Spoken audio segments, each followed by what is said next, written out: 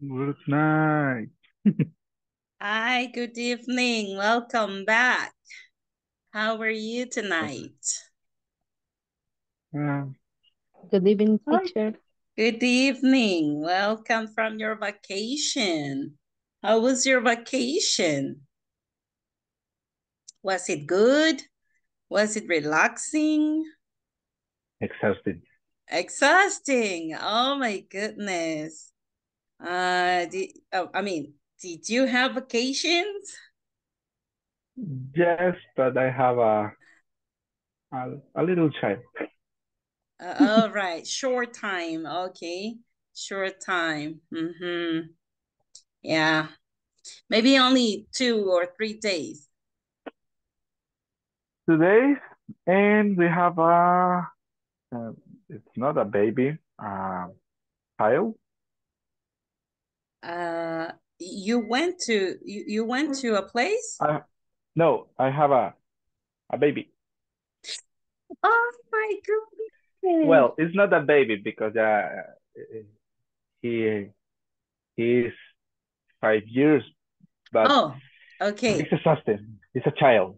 Child? Oh, right. Yeah, Yes. child. Uh-huh. It's a child. Yeah. So it was your turn to look after him. Uh, Okay. Good, good. Yeah, I know it is exhausting. uh, Yes.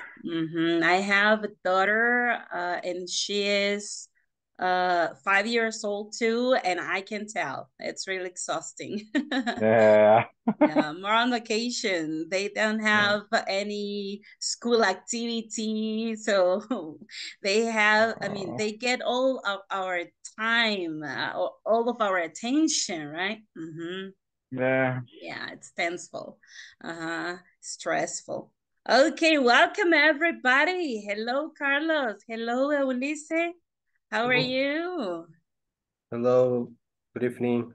Good evening. For Welcome. me, I didn't enjoy my vacation. Didn't you? Oh my I, God. I How didn't come? enjoy because I worked. Oh, okay Yes, then. Yeah, I only can on tell. Friday. On Friday I have free, but that day I got sick. Oh, sorry to hear Yes, that. Oh, yes, yeah, that's so sad. yes, But you had your vacation, right? Okay. yes. Even In though my you were bad. sick. Even though Yeah, you were sick. Okay. But yeah, you rest a little. yes. Okay, you rest a little. What about you, Nelson? How was your vacation? Hi, teacher. Good evening. Good evening. Welcome. Thank you. Well, my vacation, mm, it was quiet. Quiet. I was in my house all of Mhm. days. Okay, I I stayed at home. Oh, okay. I stayed in at my home. home all days. Okay. Um, mm, mm, I rest a lot. Yeah. Did you? Oh, okay. You rested. Okay. Very good. I Very good. rested Nice. a lot I envy you. I envy you. because I needed. You needed it. Okay. Yes. Yeah. It was as we say in Spanish, justo y necesario, ¿verdad? Fairly Yeah, necessary. yeah. Yeah. Cómo digo eso? Justo y necesario. Ujú. Fair and necessary. Fair, Ah, fair and necessary. fair and necessary. Yeah, eso es decirlo así literalmente, literalmente. Both ¿Cuál vea? words.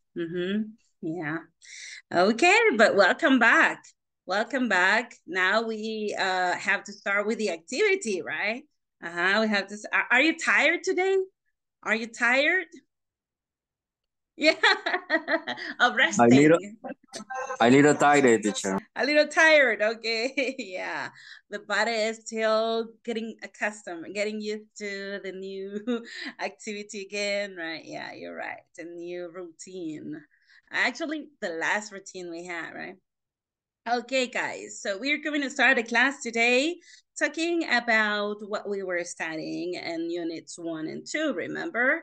We were studying something about marketing, and remember that when we create a product, even if it is in a product line, a new product of a product line, or if it is a brand new product, we need to follow a process, okay? We need to follow stages, steps, in order to success, right? In order to success in the sales in the market, okay? We want positioning, we want to target the market for getting the better results, right?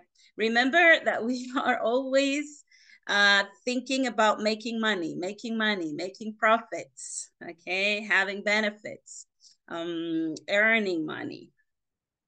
And this is what we were learning, okay?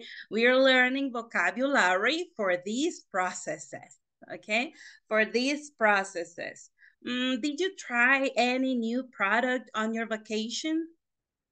Did you try any new product on your vacation? Something you said, I'm gonna try this on my vacation. I want to try this new dish in this or that restaurant or something that you have never tried before. Did you try anything new? For me, teacher told No. me, how do you say perfume? Perfume, lotion, perfume. Yeah, perfume. Okay, I try to sell perfume. Oh, sell, you sell. Yes, I try to sell. Oh, okay, Yes, good. Perfume in my word, different perfume. Ah, okay, different fragrances. Yes, different fragrances. For women and for men. Yes. Or only for women, or only for men. Women and men. Okay, the collocation will be men and women. Men and women. Always men first and then women. Yes, yeah. men and women. All right, good. It's and how was sales? It's a new product. Oh, really? Is it? Yes, good. Yes, yes. Good. And how the sales went? Yes, it's good. Okay. I can more money. It's extra. No sé You cómo decir made. eso. I made extra money. Extra money, yes. Extra money. Great, Yes. great. So those are profits that are extra incomes. Very good. So you invested a little and then you are earning some more money. Yes. Good. Making profits. Making profits. All right. So he is in a new business, guys. So we could say that if we plan our sales, we're going to get profits. Okay. We're going to get profits. How about you guys? Tell me, how was your vacation? Did you try any product or did you try to do anything, any activity that it was new for you?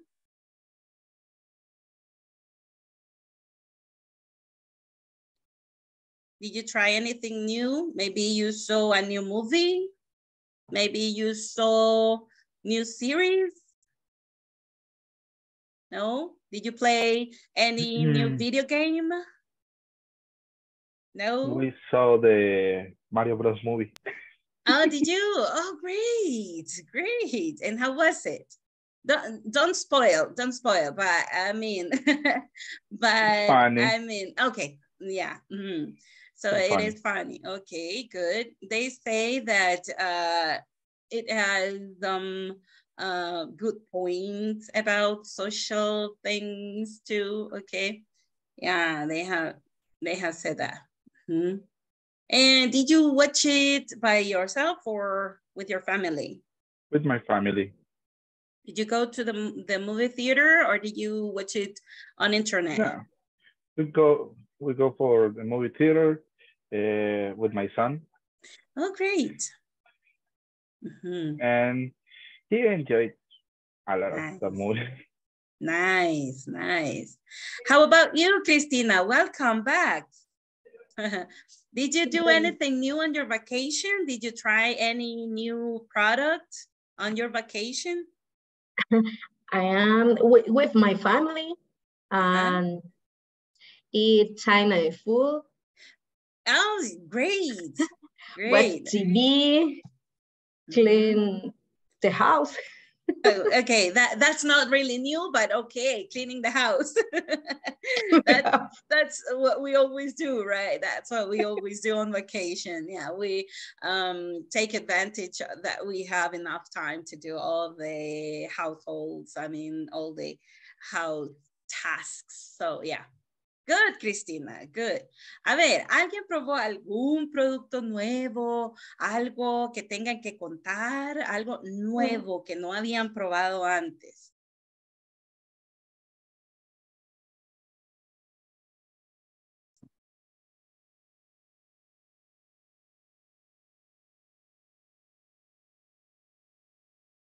Nothing new?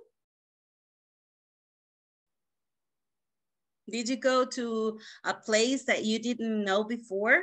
That you have never been there?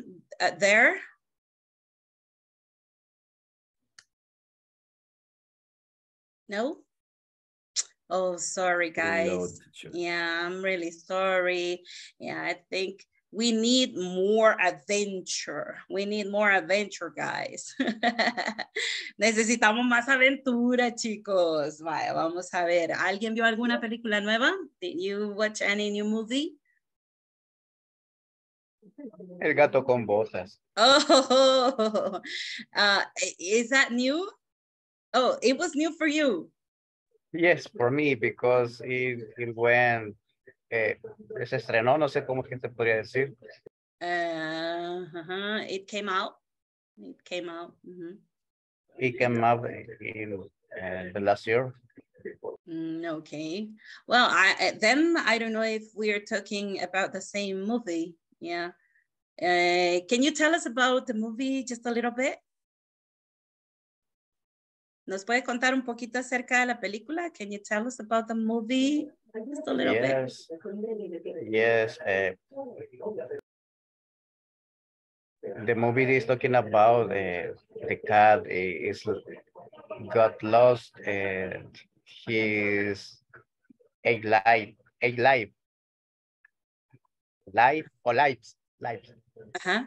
So he just have one life. Okay. So a wolf is looking for him because the wolf thought that the cat was immortal. Oh, okay. So he was looking for a wishing star. Okay. So he had a adventure with a haircut, una gata. So he went to looking for the wish star. Okay, a queen cat, and he was a tomcat. Okay. Good. Nice. Okay. Did you see it on Netflix or did you go to a movie theater? No, I searched in a website. All right. Okay, good. On the internet. Great. Okay, people. Thank you very much, everybody, for sharing. Now we are going to start a class, okay? We're going to start a class and let's think about the new products we can find around us. And let's try to talk about the topic we were before, that it was about focus group, remember? And we were saying that a focus group is a tool, or it's a tool or a research tool that we can use for marketing research. And we have to organize it. We have to plan it. We have to make the arrangements first before going for one, and we want to see the advantages and disadvantages according to the product we are trying to launch to the market. And let's go back and let's remember about that, okay? I will ask you some questions that we have in the manual, and then we want to comment just a little bit. But first of all, I need something. I need something from you guys.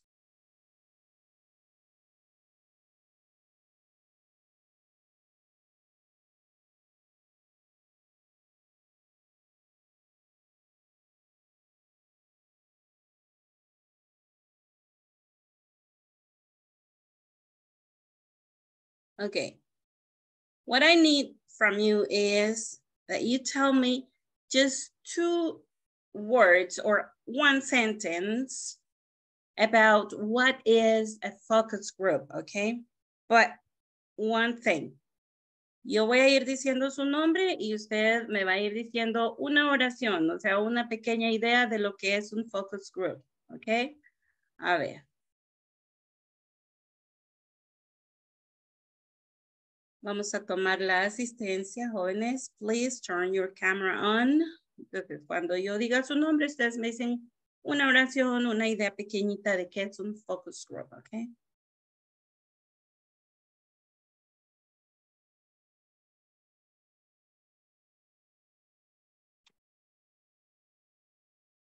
Ana Lorena Lobato Orellana.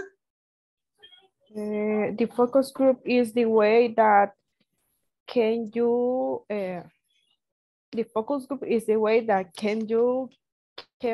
research information about the product. Okay, you can. Great. Blanca Jennifer Torres de Martínez.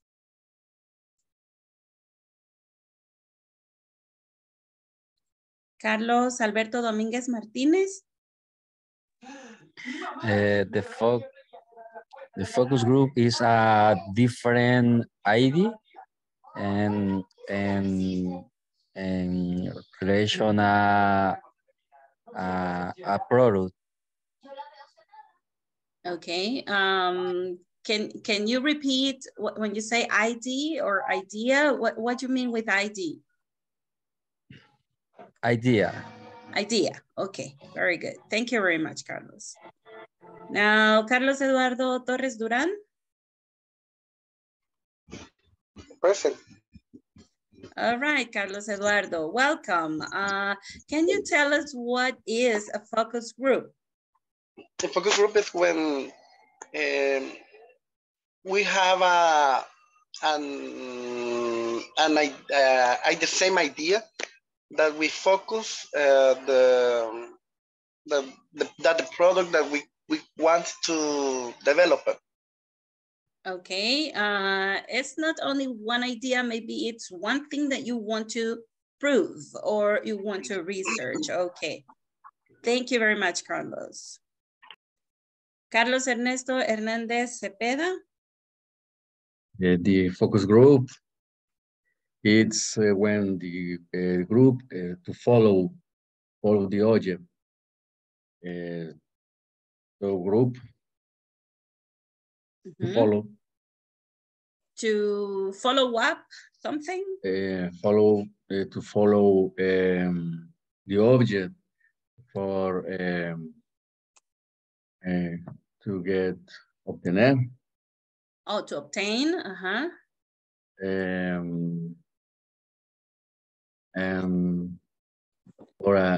for idea, for sales, maybe. Oh, okay, good. To follow up. Okay, to follow up an objective of, I'm trying to put in order all your idea. To follow up. To follow what? The objective? Objective. Objective, okay. The objective for finding the failures. Finding the failures of your new product. What's that? Okay, Yeah. I was trying just to put in order everything you said. That is why I said this. But yeah, you're right. It's one of the objectives. Yes, good. There you go. Algo así quise decir. Okay, but poniéndolo ya en orden, como sujeto, verbo y complemento, ¿verdad? Ubicamos que es seguir el objetivo o persigue el objetivo de encontrar fallas en nuestro nuevo producto. Okay, good. Y dijo in a group. Okay. Okay. Very good. Thank you, Carlos Ernesto. Now, Carlos Francisco Arias Sánchez.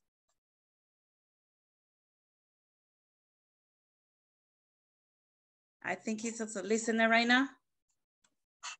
Okay, Cristina Edith Ramos Rios.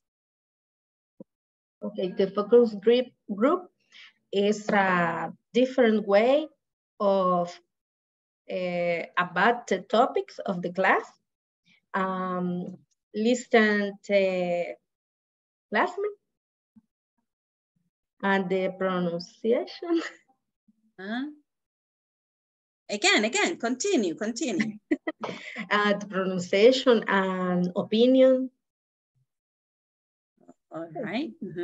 Okay, this is a focus group that you were talking about. I mean, achieving the objective in a classroom, right? The objective is pronunciation and those things. Okay, yeah, that could be in the example we had with the academy, right? The school that we were studying in the manual, right? Remember, they were saying that one of their advantages was that they practiced from the first day. Okay, I could say that, but a focus group, Cristina, sería, it will be the group that you precisely focus to investigate, to see or to listen to their opinions about the new product, okay? Because we are in the marketing context, okay? Okay. Good. Edwin Antonio Quintero Tumaña? Yes, present. So the focus group for me is a place where the different people can share their opinion about a specific topic. Great. Very good, Edwin. Thank you very much. Eulice Torres. Present, teacher. The focus group for me is when the group have a brainstorming about the new product and they have a testing about launching, development. The group found a different situation about testing a new product. All right. Good. Thank you very much, Eulice. Fátima Noemí Umaña Castro.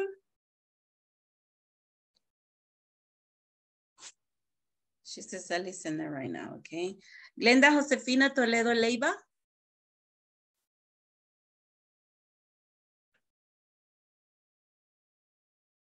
Okay, thank you, Carlos. A ver, Glenda Josefina Toledo. José Salvador Bernal Quintanilla. I'm here. Okay, welcome, José Salvador. What is a focus group?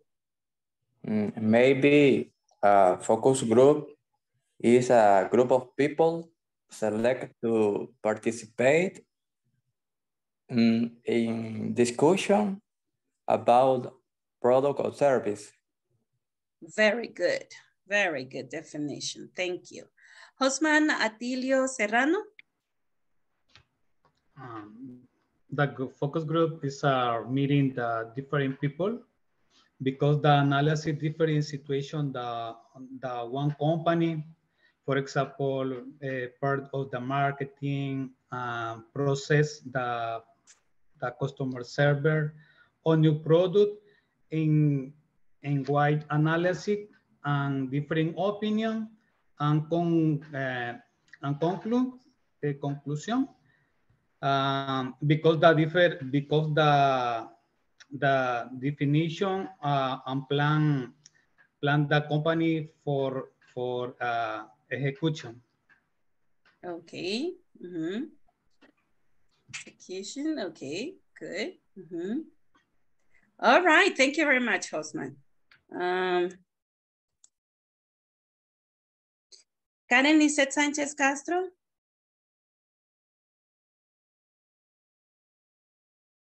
Miss Karen. Nancy Margarita Moran Moran. Yes, present. For me, a focus group is a group of people that they have for objective, give the characteristics, specifications, and determine the function of different products. All right, good. That's in the context, very good, of marketing. Thank you, Nancy. Nelson Alberto Peraza Mejia. Me, teacher. Okay, focus group is a method and where you need to collect information about our products, and you must select a small sample about our target, and you need to ask questions or present cuestionario, se me olvidó. Questionnaire? Questionnaire. Yeah, questionnaire. Okay, just that. Okay, good. Yeah, it's like something that you planned before, the questions that you're going to follow up as your classmate said. All right. Thank you. Thank you very much, Nelson. Rafael Alexander Serna Diaz. He said he was a listener, but maybe he can do it. Okay. Very good. Great. Thank you. Thank you, Rafael. Raúl Ernesto González.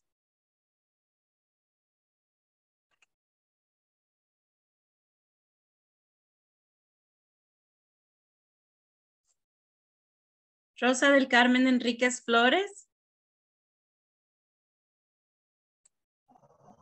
For me, the focus group is when a group of people discuss about a topic or product. Okay, they discuss in group. Okay, thank you. Wilber Alberto Pérez Méndez. Present. Focus group, it's a way where the company needs a focus in a different group. It could be real customers, and they need to know the real needs about the product. All right, good. Like functioning, right? Or meet the needs of the customer. Okay. Jose Miguel Torres Hernandez. Present, teacher. Focus group is a group of persons reunited or assembled for discussion about benefits, disadvantages, and other characteristics for a product before of the launch of the product. Very good, very good. Thank you very much. Okay, people. So yes, that's focus group, as you said. And going back to the last concepts we were studying in the last class before vacation, just to remember as a manner of review or feedback, we'll say this, okay, just to remember.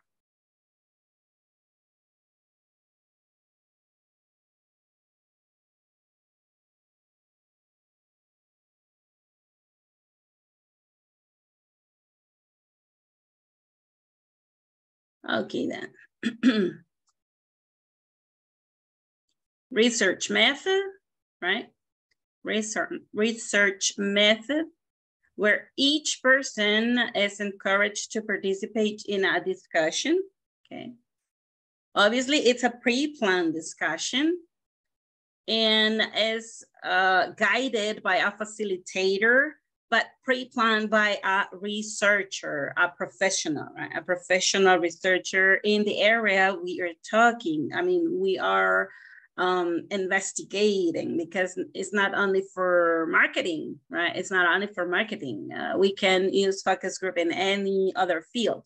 And they are typically used to gauge opinion and gather information from users about products, services, and features before they have been developed. Okay. Mm-hmm. And then we were talking about what's the purpose of a focus group. What's the purpose? There are a lot of purposes, but the main purpose we can find is allow people to interact and influence each other during discussion of opinions and ideas. As we said before, over here, we said gauge opinion, gather information from whom? From the users, customers, consumers, if we're talking about marketing, right? Mm-hmm. In order to do that, in order to gauge opinion and gather information, we need to organize. We need to know how to organize a focus group, right? And let's go just for a few minutes to think about the aspects we have to take in consideration when we are organizing focus groups. For example, the first thing we have to do is sampling and selection. Sampling refers to two things. Refers to the people who's going to participate and who are going to participate, and the sample you are going to show about your product. If you're prototyping, if you have a prototype, that's the best place to test the features, to test the main functions or the functions that make it totally different from the other products or similar products in the market. Okay, if you have a prototype, this is the best place to start with testing, okay? So sampling refers to the people, the focus, right? And sampling refers if you have a prototype to show. Then you have to make your measurements, or you have to establish what's the size of the sample, if it's going to be targeted or random sample. Okay, if we refer people. If we refer to people, then we are going to say that we need to know how many people are participating in every meeting. And if we're going to do a selection about gender,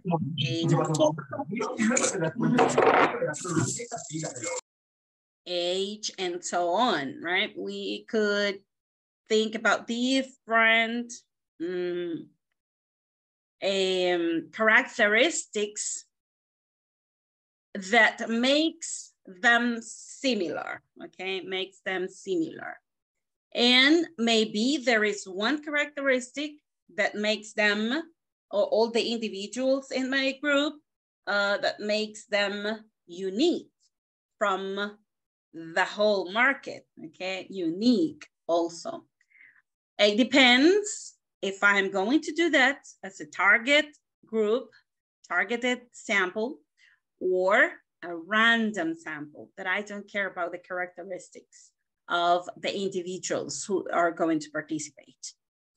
Then, what will be the second thing to have in order this organization? A ver, ¿quién quiere leer esta? Who wants to read this circle? The blue one.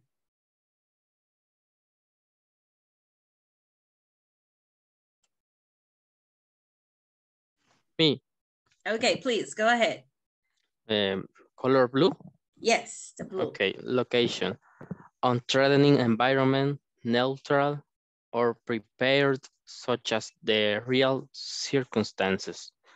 Audiovisuals, microphone, pencils, papers, utensils. Utensils. Okay. Utensils. Okay, let's read it again, guys. And we're going to say about the place, the location, the room we're going to use, if we're going to do it outdoors or indoors. The location is important. It has to be an unthreatening environment. Unthreatening environment. It means that people doesn't have to feel pressed or pressured, that they have to answer in favor or against, right? It's neutral, okay? Neutral. Or we have to prepare the room such as the real circumstances. The real circumstances where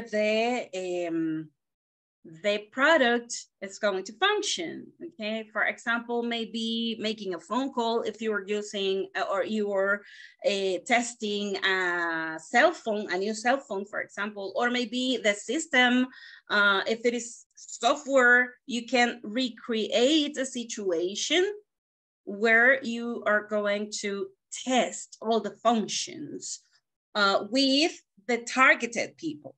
Okay, the users of the new software, for example, the users of the new cell phones. We need to prepare also audiovisuals. If we don't prepare the audiovisuals that we will need, maybe it's going to be boring, only discussing and talking and not showing maybe a audiovisual slides, or maybe posters, or maybe you give brochures or any other audiovisual that it's going to reinforce your information or reinforce your presentation. Or the following or the prepared, pre-planned questions, okay? To illustrate the questions for better understanding, audiovisuals would be a very good tool. You have to see if your microphone is in good conditions, right? If they are going to use, if the users are going to use earphones, then you have to provide them the material, the devices. If you want they to fill out a form, then you have to give them pencils and good conditions too, right? Well sharpened, okay? And also with erasers. You can prepare these as promotional items like pencils or markers or erasers with my brand, okay? I can use that too. Papers, if you want they to take notes or they make any drawings that will provide more information to the discussion, then you have to provide the papers. You have to provide all the utensils needed. You are not going to be there like, vaya, me van a hacer un dibujo, ¿y con qué? ¿Verdad? Vaya, me van a hacer, qué sé yo, van a investigar tal cosa y no les doy acceso a Google, por ejemplo. Ok, todas esas cosas se deben preparar antes. Y ver si en el lugar, por ejemplo, yo tengo Wi-Fi, ¿verdad? En the location, ¿sí? La localidad o el local donde yo voy a realizarlo tiene todos los implementos que yo voy a necesitar. Los voy a tener sentados, los voy a tener de pie. Los voy a poner en una mesa o cada uno va a tener su espacio, ¿verdad? Todas esas cuestiones tienen que verificarse en esta parte, location, all right?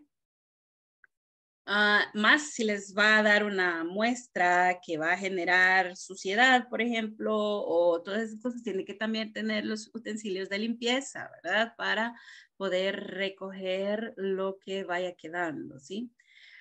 After that stage, we have to look for a moderator. Moderator.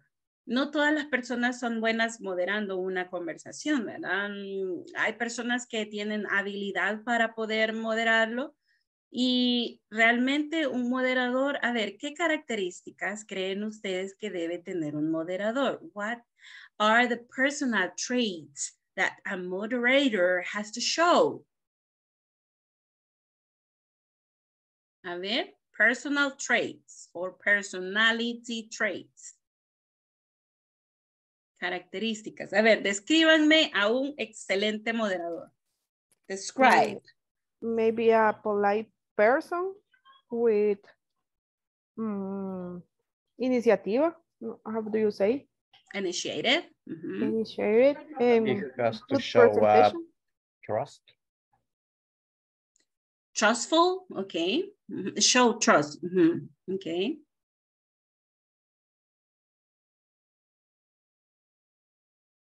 Good presentation, right? Mm-hmm.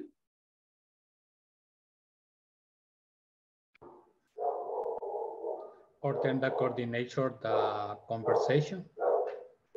Okay. Mm-hmm.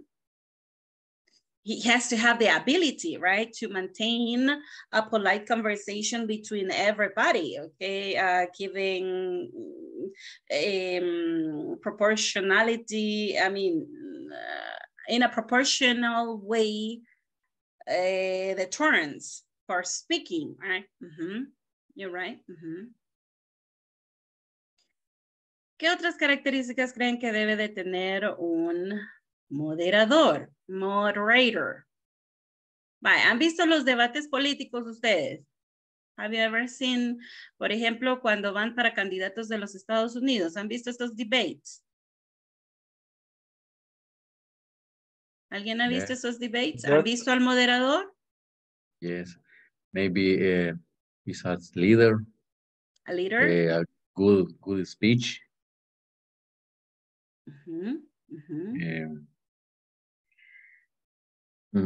Intelligence. Okay, very good. Good knowledge of the topic. Yeah. A moderator needs to be patient and charismatic.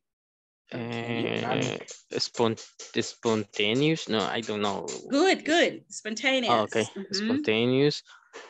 Because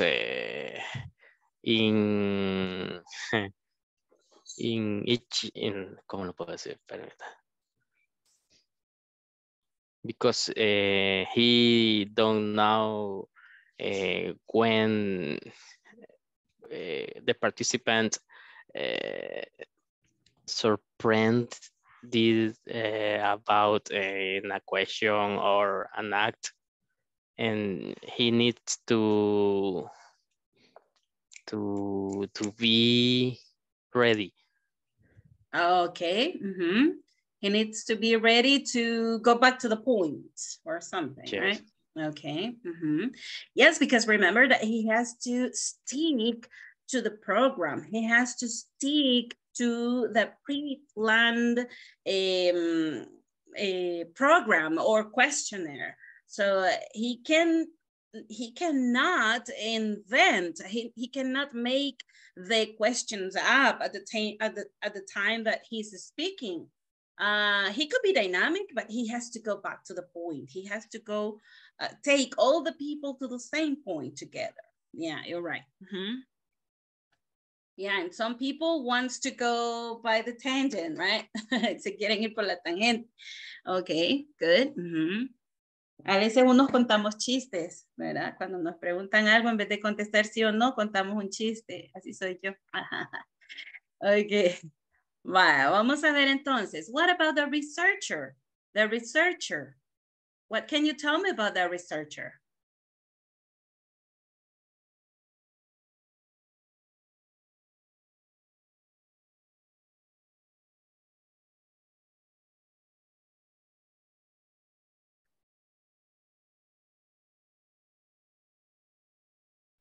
What that it means, researcher, because I don't know. Investigador. Okay.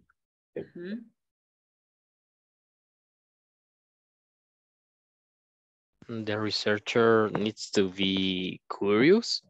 Curious, okay. About expression the people, or maybe comments about the focus group. Very good, Anna. And I'm sorry, Lauren, es verdad, Lorena. Yes, remember that we have a moderator, but we have a researcher present in the group. It's not the researcher is in the group, but he's taking notes, okay? The researcher is taking notes, and the researcher can be from a company that we, an outsourcing company, or maybe it could be a researcher from our team, right? It depends on your plan. But this person has to be very clear when we to listen and to understand the ideas people want to say. For example, put in order all the words without changing the meaning of what people are saying in their own opinions. So a researcher has to be very clear when he takes notes about the discussions, the answers, okay, of people. And it could be from a company, or it could be from our own company too. It could be from our team, but he has to be prepared to take note of everything important, okay? Things that are relevant. Okay, now let's think about the pre-planned questions. What do you think about the pre-planned questions? What kind of questions do you think are needed in a focus group?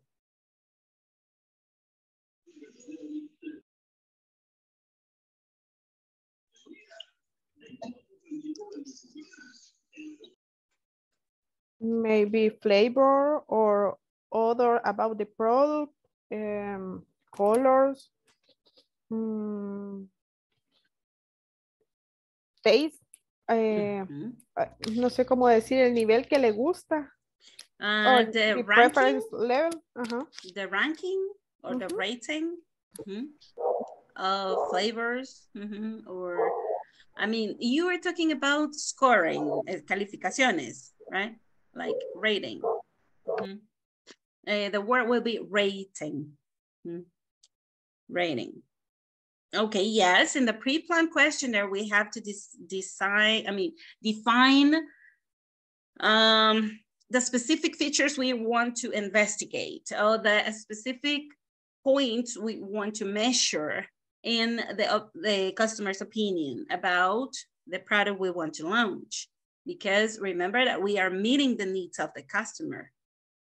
And maybe this is the place where we are going to know their habits, their routines, or maybe their purchase preferences, their flavor or tastes preferences too, and any other kind of trends, okay? Yeah, you're right. So the pre-planned questionnaire maybe could be filled by the questions like, what do you think? Okay, what do you think if, what do you think about, what do you think when? Okay, starting opening to collect opinions or to open a discussion. If we close it to a yes or no, we are not going to have reactions from people. Okay, we have to open the questions in a questionnaire. We are going to pre-plan, starting what? With what do you think? What do you think? We have different kind of questions: multiple choice questions, rating scale questions, Likert scale questions, matrix questions, drop down questions if you are doing this through maybe through Zoom or through Google questionnaire or a Google form. Maybe you will give images and choice options, etc. You can be creative in this kind of questions, but we have to be careful. For a focus group, the best option will be, what do you think? Okay, what do you think? Or giving cases, okay? Giving cases to the customer. For example, talking about Maria washes his clothes with Rinso because she thinks that it has a very good fragrance. What do you think about that? Okay, podemos poner un caso y luego decir, bueno, ¿y ustedes qué opinan de eso? Right? O, por ejemplo, podríamos poner, if you could, if you could have a new button in your cell phone, which one would it be? Right? Entonces, empiezan todos a hablar, a mí me encantaría que mi teléfono celular tuviera un botón para que de un solo entrara, solamente con mi huella sin volverme a preguntar, ¿verdad? Etcétera. Cualquier cosa, ¿verdad? Un botón que cuando yo le doy el clic en ese botón, se abre sin la contraseña y no me lo bloquea. Cualquier cosa. O para desbloquear no necesito ir a dar toda la vuelta, sino que de una sola vez con un botón, ¿verdad? Ya preplanificado o preprogramado, ¿verdad? Cosas así. Empieza el cliente a dar sus opiniones, to give their opinions, ¿ok? Por eso es bueno preguntar, what do you think? What do you think about? What do you think if? What do you think when? ¿Ok? Etcétera. Muchas veces necesitamos, ahorita que estamos tratando de dar opiniones acerca de lo que nosotros pensamos, por ejemplo, acerca de estas stages, todos nos quedamos, yo lo sé, pero me cuesta decirlo, ¿verdad? Yo lo sé, pero ahorita lo voy a decir, ajá, y cuando lo queremos decir, ¿qué nos sucede? Se nos desordena todo, ¿verdad? Entonces, el moderador o el facilitador, ¿verdad? Debe de ser capaz de reordenar y reorientar al cliente al punto principal, ¿sí? Para eso debemos encontrar si nos están diciendo una idea o nos están diciendo dos ideas, ¿verdad? Hay que ir separando. Bueno, usted está hablando de fragancia, pero fragancia no es lo mismo que consistencia, o sea, son dos cosas muy diferentes. Entonces, ponemos al cliente a ubicarlo en una o en la otra, ¿verdad? Y así sucesivamente. Por eso es necesario que aprendamos a utilizar transiciones en nuestro vocabulario. Cuando nosotros queremos decir algo, a veces tenemos 2, 3 ideas, ¿verdad? Una por aquí, una por allá. Ordenamos la primera idea con sujeto, verbo, complemento, de acuerdo a que el sujeto con el verbo deben de ir, ya sea plural o singular, no contable, contable, etcétera, con todas esas consideraciones, ¿verdad? Pero luego hay otras transiciones. Por ejemplo, nosotros cuando contamos una historia, contamos, y fíjense que primero se fue para, y después se fue para ahí, y al final, entonces pasó esto. Esas frasecitas son conectores o son transiciones, pero esas son de secuencia y existen infinidad de words, de palabras que van a unir o servir de puente entre una idea y otra idea, ¿verdad? Entonces, cuando nosotros hablamos, no vamos a decir solo una cosa y nos callamos, ¿verdad? No, hablamos una cosa, luego decimos otra, luego otra, luego otra. Y por eso es que nos quedamos en blanco, porque quisiéramos decir las 3 ideas, ¿verdad? Entonces, ahora ya vamos a poder aprender, ahorita vamos a empezar con este nuevo tema, a unir ideas, ¿ok? Vamos a unir ideas de una manera más avanzada. Las palabras que vamos a aprender ahorita se llaman transitions of addition. Transitions of addition. Lo pueden encontrar como transitions adding on or transitions for adding on. Mira, adding to también. Veamos cómo vamos por acá con esto. El día de hoy vamos a aprender a utilizar transitions of addition. How to use transitions of addition. En español nosotros conocemos muchas palabras que nos ayudan a unir una idea con la otra, una oración con la otra, ¿verdad? Porque una oración es la idea completa, sí. Pero existen cláusulas. Cláusulas en el idioma español también no tienen el significado completo. La cláusula necesita de otra cláusula para poder tener el significado completo. Podemos encontrar conjunciones, que son la mayoría de transiciones, ¿verdad? Las conjunciones son y, pero, para, por, desde, en, ¿ok? Y tenemos propias e impropias en español, ¿verdad? Tenemos ante, bajo, cabe, con, contra, desde, hasta nos hicieron memorizarlo cuando íbamos a la primaria, ¿verdad?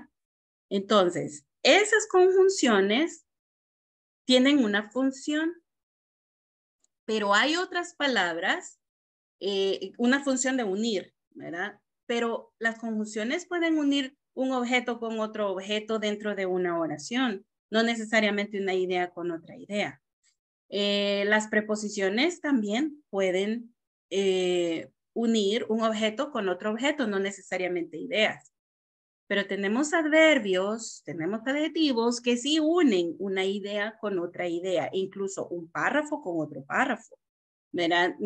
A veces necesitamos decir, bueno, a raíz de esto, como resultado de esto, en sucesión de esto y esto pasa, ¿verdad? O puede ser un contraste. Podemos decir, a pesar de eso, esto y esto pasa, ¿verdad? Esto y esto sucede, o esto y esto es posible. Esas palabras son tan necesarias para poder diferenciar las ideas que queremos decir. Si la estamos agregando o si estamos contrastando o si la primera idea la contraponemos con la otra y por último venimos y damos una conclusión al final, ¿verdad? Como en comparación, ¿verdad? Como en comparación. No necesariamente si es mejor o si es peor, sino que una comparación entre las dos. Entonces, para eso existen una infinidad de adverbios. Ahorita nos vamos a enfocar en algunas palabras porque sí es una lista bastante extensa. Entonces, para poder irlas conociendo, las vamos a ir viendo poco a poco, ¿ok? En este módulo vamos a ver algunas.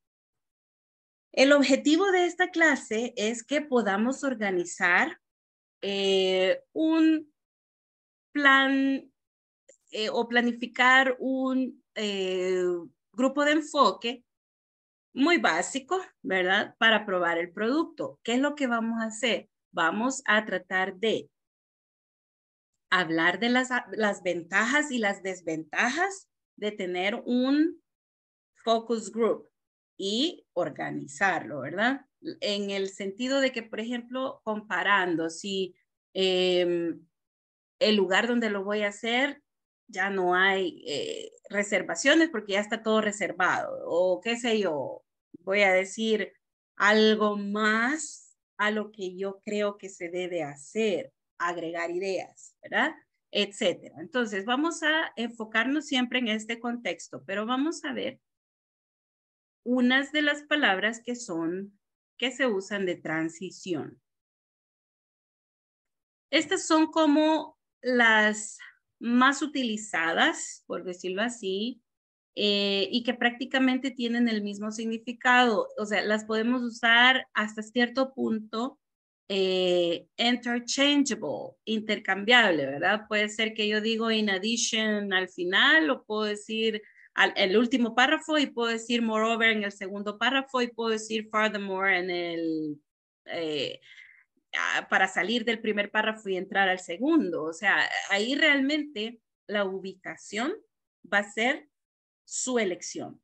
Elección del que está escribiendo, elección del que está hablando. Las consideraciones que debemos de tener con estas de adición es que, primero, no la vamos a utilizar solo una, ¿verdad? En todo lo que estamos hablando, en las 3 ideas que vamos a decir. Por ejemplo, no puedo decir, the parks in my city are big. In addition, they have a lot of, we could say a lot of trees. In addition, it has a lot of flowers around. In addition, it has big gardens. Ok, no puedo decir solo uno, ¿verdad? Porque entonces se vuelve monótono.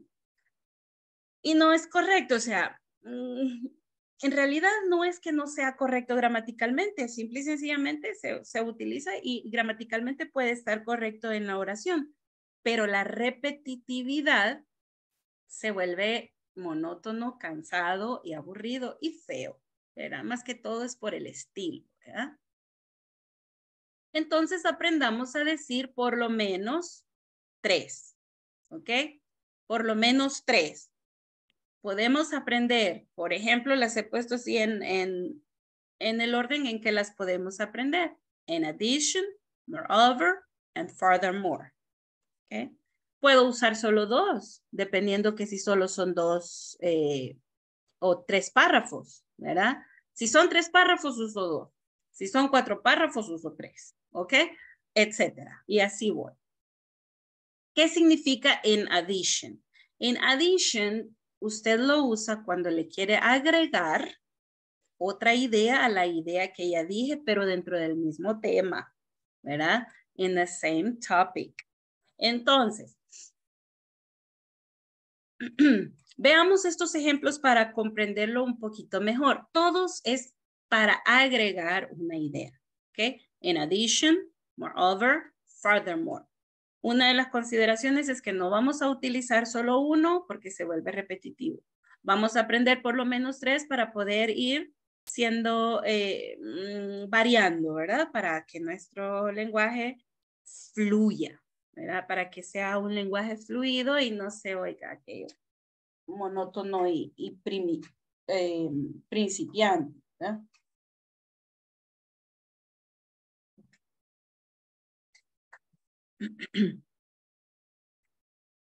Bien.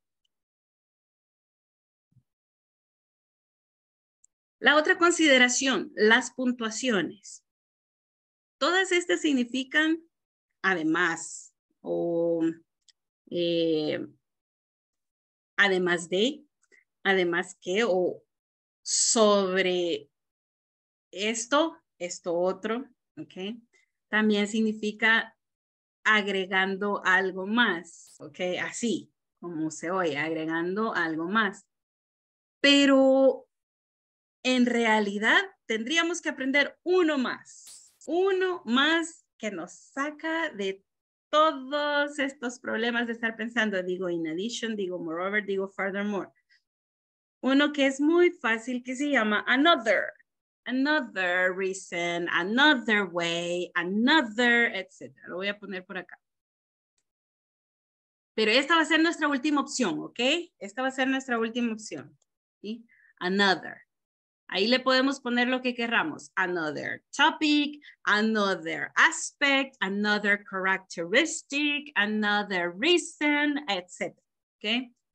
Vamos a ver entonces unos ejemplos para poder ubicarnos más o menos cómo es que esto funciona. Las puntuaciones deben de tener sus pausas, ¿verdad? Y la pausa es una coma en general. Eso en general. Leamos el primero. Dice, in addition, this year, persons aged 65 and above will also be vaccinated. In addition, o sea que hay un párrafo antes que este, ¿verdad? In addition, this year, persons aged 65 and above will also be vaccinated. Puede ser que arriba estuvieran hablando de vaccination y que las edades que estaban era hasta antes de la tercera edad. ¿Ok? Pudo haber sido eso, ¿sí? Entonces, in addition, this year, persons aged 65 and above will also be vaccinated. Vamos a la siguiente. In addition to wedding dresses, este es el topic, ¿verdad? Wedding dresses. The boutique also sells accessories. Okay? In addition to wedding dresses, the boutique also sells accessories. Vale. Si habláramos de que esta boutique, o sea, si esto lo pusiéramos al principio, ¿verdad? The boutique also sells accessories, also sells. Este también es otra adición o otra palabra para añadir, also, que significa también, ¿verdad? Also. Estoy agregando uno más, ¿sí? In addition to wedding dresses, the boutique also sells accessories. Vale, si lo pongo al principio, the boutique also sells accessories. Me queda como pendiente, also sells accessories. Me hace falta la otra parte, ¿sí? Me hace falta la otra parte. Entonces, tienen que ir las dos ideas. No puede ir solo una idea. Tienen que haber dos ideas, ¿sí? Por ejemplo,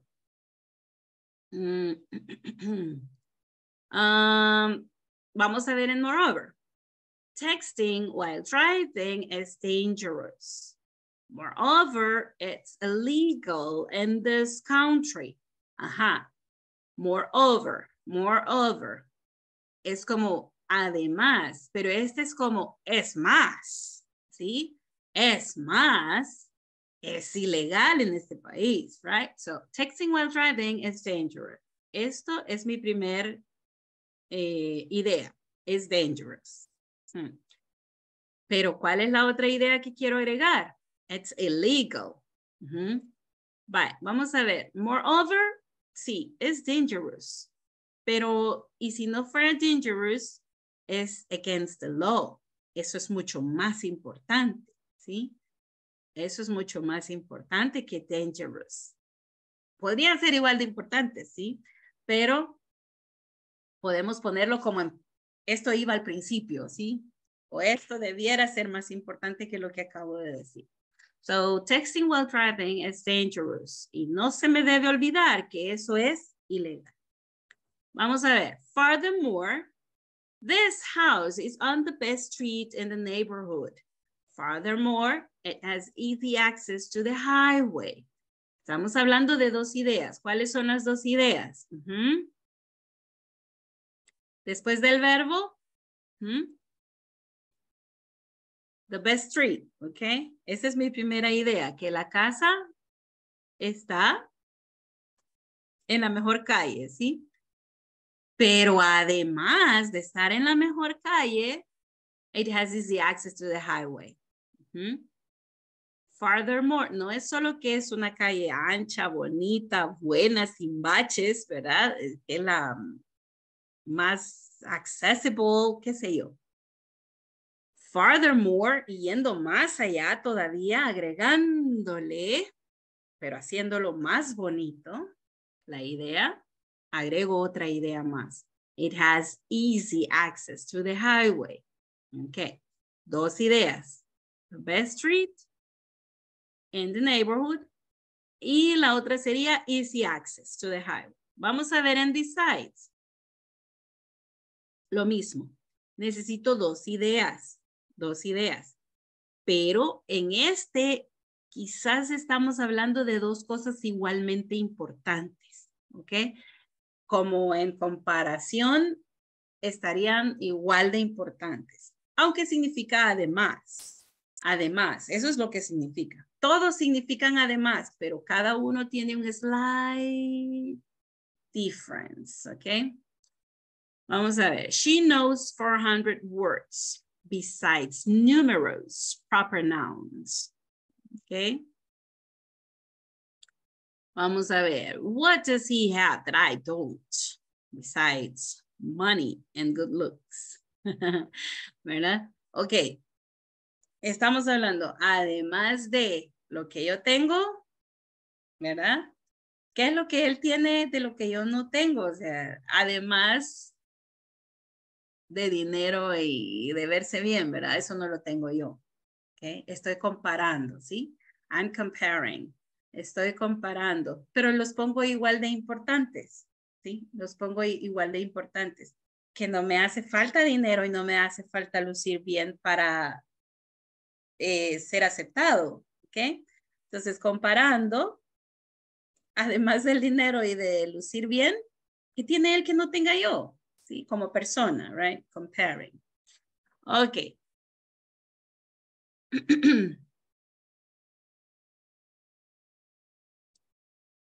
Bien, vamos a leerlos todos. Vamos a poner, quiero ver, son 1, 2, 3, 4, 5, 6.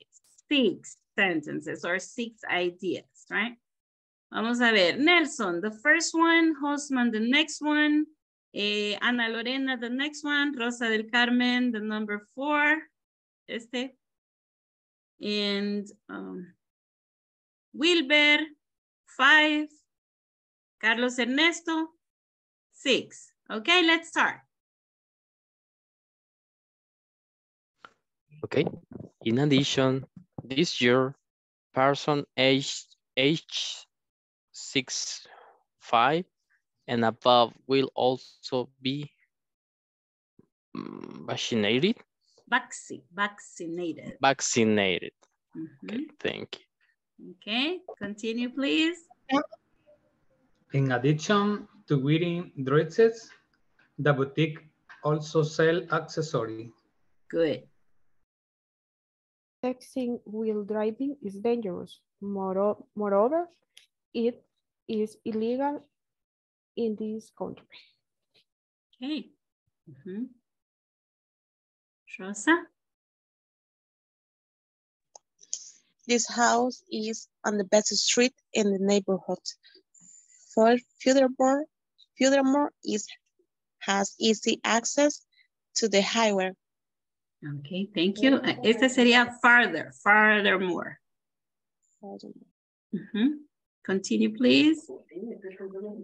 He knows 400 words besides numerous proper nouns. Proper nouns, okay. And the last one, please. What does he have that I don't, besides money and good looks? Thank you very much. Ok, aquí fijémonos que este es besides. Puede que en un momento utilicemos beside sin la letra S, pero besides significa además, ¿ok? Beside es más para la ocasión y también es para ideas, si lo usamos sin la letra S. Pero lo utilizamos ubicando exactamente los dos a la par, o los dos exactamente igual de importantes. Ahora, besides es como un además de, pero al mismo tiempo nos da el slightly meaning de igual importancia, ¿sí? ¿Ok? Vaya, vamos a ver otros ejemplos. Let's look at these examples. Tenemos otras transitions of addition. O sea, hay muchísimas palabras que nos van a ayudar a agregar ideas, para hacer más claro lo que yo estoy queriendo decir o para agregar ideas y engalanar más lo que yo quise decir. Para enfatizar también nos sirven las transitions of addition. No solamente agregar por agregar, ¿verdad? Sino que, o agregar en número, no, agregar engalanando, embelleciendo, enhancing, podríamos decir, reinforcing, emphasizing the ideas. Pero también tenemos otras que son contrastando, ¿ok? Contrastando. No solamente el contraste de poner uno con el otro, comparando, es, o le va a quitar el significado de una idea más. Necesitamos siempre las dos ideas, por eso están considerados dentro de los transitions of addition. Como les decía, estos son los más comunes para agregar una idea tras otra, ¿sí? Ahora, estos nos ayudan en diferentes situaciones, como por ejemplo, contrastando. Although Qatar is a small country, it is very rich. Tengo dos ideas de Qatar, miren, tengo small y tengo very rich, pero estoy contrastando. Y este ya no sería además, aunque también significaría además, ¿ok? Pero sería más aunque, ¿verdad? Aunque Qatar es un pequeño país, es muy rico, pero podría traducirse también como además de que Qatar es un país pequeñito, es rico, ¿ok? Es muy rico. Bien, vamos a ver la siguiente. Although the beach was crowded, we still had a lovely day. Okay? Although the beach was crowded, we still had a lovely day. Aunque estaba llenísimo en la playa, ¿verdad? Todavía tuvimos un bonito día, ¿verdad? Tuvimos un lindo día. Ese es como conformándonos, ¿verdad? Que fuimos a San Diego y, ¿verdad? Ya sabemos cómo estaba San Diego. Entonces, although the beach was crowded, we still have a lovely day. Es past tense. Ok, vamos a la siguiente. Although you say I do not like him, I assure you I shall be happy to see him. Although. Aunque vos decís que a mí él no me gusta, ¿verdad? Mira, pero yo te juro que voy a estar feliz de verlo, pues, ¿verdad? Ok, aunque vos digas que no me gusta, pero va, te lo juro que yo voy a estar feliz. Me voy a alegrar, pues, de ver. Although, aunque. O sea que esta segunda cosa pudo habernos sido posible, sin embargo, va a ser posible, o es posible, o fue posible, dependiendo del tiempo en que esté esa oración, ¿verdad? O esa acción haya sido realizada. O el tiempo, hablando de tenses. Vamos a ver el siguiente. He wanted to study in a university. As a result, he went to Jeddah University last month. Esta no recuerdo cómo se pronunciaba, fíjense, porque esto es en árabe. Esta palabra es una ciudad árabe y no recuerdo la pronunciación. Jeddah o Jeddah, something like that. Bueno, sería, he wanted to study in the university. As a result, he went to San Salvador University last month. Okay, so something like this. Entonces vemos que hay otras transitions of addition que no solo es una palabra, podemos usar una frase completa. Miren, as a result, como resultado, ¿verdad? As a result, he went to Jeddah University last month. Vamos a ver la siguiente. Ali was driving very fast yesterday. For this reason, the police gave him a ticket. Esto se podría decir de otra manera. No quiere decir que esta es la manera así única y correcta y exclusiva de decir la cosa. No. Vuelvo al punto. Para enfatizar, para agregar ideas, para ponerlo de una manera más avanzada y más fluida, usamos estas transitions, ¿ok? Bien, vamos a ver. Porque yo podría decir, the police gave him a ticket because he was driving very fast yesterday. Y lo dije y se entendió. Pero es como beginners, ¿ok? Ahora ya vamos agregando otras formas para expresar más ampliamente nuestra idea. For this reason, the police gave him a ticket. Vamos a ver. Esto es lo que les decía de las conjunctions. And es para unir o para agregar a mi idea dos objetos, ¿verdad? Dos objetos. O podríamos decir dos nombres, nouns. En este caso tenemos tennis and football. He plays tennis and football. He plays tennis and football. Esta es la más fácil, ¿verdad? Bien, vamos a ver. I joined the guitar club and the math club in school. En vez de decir in addition or in addition to, puedo decir additionally, como un adverb, como un adverbio, ¿verdad? Additionally, I went on a camping trip with the debate team. Additionally, agregándole el ly, acordémonos de los adverbs. Luego tenemos otros, como este que se pronuncia whereas. Whereas. Both of my parents went to college, whereas I only finished high school.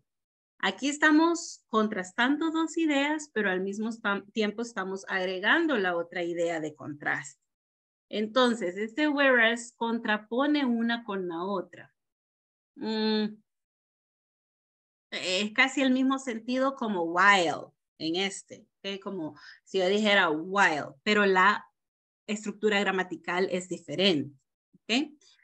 La estructura gramatical acá no lleva otro verbo. Con el while usualmente vamos a utilizar un ing, ¿okay? While I was finishing, while I was studying high school, while I was, ¿ok? Nos iríamos como en un ing. Sería como un pasado continuo, presente continuo, un futuro continuo, ¿verdad? Dependiendo. Pero el whereas también funciona como el while. También funciona contrastando esta idea contra esta. Mis papás, los dos fueron a la universidad. Este whereas viene a ser incluso como mientras que yo, o dependiendo en el contexto que lo diga, puede ser pero yo, ¿ok? Whereas I only finished high school. Whereas. ¿Sí? Mientras que yo. Vamos a ver la siguiente. Death is so final, whereas life is so full of possibilities. Death is so final, whereas life is so full of possibilities. Hablamos de dos ideas. ¿Cuáles son las dos? Death and life. ¿Ok? ¿Qué decimos de death? Es final. Contrasto que life is full of possibilities. No es solamente una opción, ¿verdad? La muerte hasta ahí llega. La vida tiene un montón de posibilidades. Vamos a ver. Otra vez me encontré esta. Jada, digamos, no me gustaría decirlo como sonaría leyéndolo en inglés, pero sería como, vale, lo voy a decir así mejor como en español. Jeddah is a big city, whereas Jubel is a small city. En hebreo conozco más o menos esta palabra que sería Jubal, ¿verdad? Jubal. Y se parece al del árabe, no voy a decir Jubal. Okay. Jeddah is a big city, whereas Jubal is a small city. Son dos ciudades de Arabia Saudita. Okay. ¿Qué decimos de las dos ideas? Estamos hablando incluso de dos objetos, ¿verdad? De dos cosas, así como acá. ¿Verdad? Opposite. Opposite, exactly. Contrapuestas, ¿verdad? Vamos a ver. One is big, one is small. I can say whereas. The old system was fairly complicated, whereas the new system is really very simple. Okay, fairly complicated, bastante complicado. Really very simple. Esto lo podemos decir en menos palabras, claro que podemos. There is a bee around here.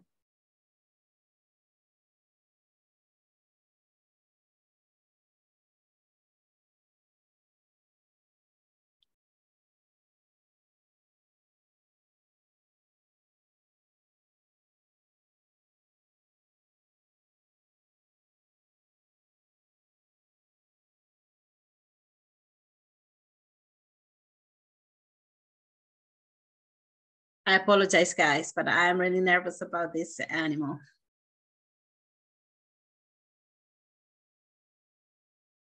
It's a bee. Mm. I don't know where it came from. Picar. Yeah. It's a bee.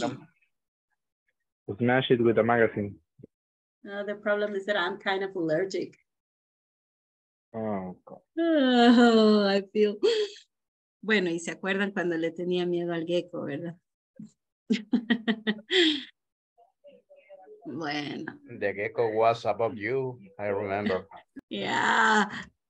It's no, it came out, well, it came out of nothing, behind the computer. Yeah, it just jumped out. Okay, guys, let's continue. Let's try to not complicating this. Fairly complicated, whereas the new system is really very simple. Entonces esto lo podemos decir con menos palabras. Claro que podemos, ¿verdad? Pero para ser más específicos y para abundar en entendimiento o darnos a entender de una forma más clara, usamos esto, ¿ok? Whereas. Entre dos ideas, acordémonos que este es comparando dos ideas, contraponiendo una con la otra por una característica diferente de una y de la otra. ¿Ok? Vamos a ver, la siguiente. Smoking is a bad habit because it smells bad. Aquí agregamos otra. Aquí hay tres, ¿verdad? Podríamos decir dos, pero hay tres ideas. Pero utilizamos dos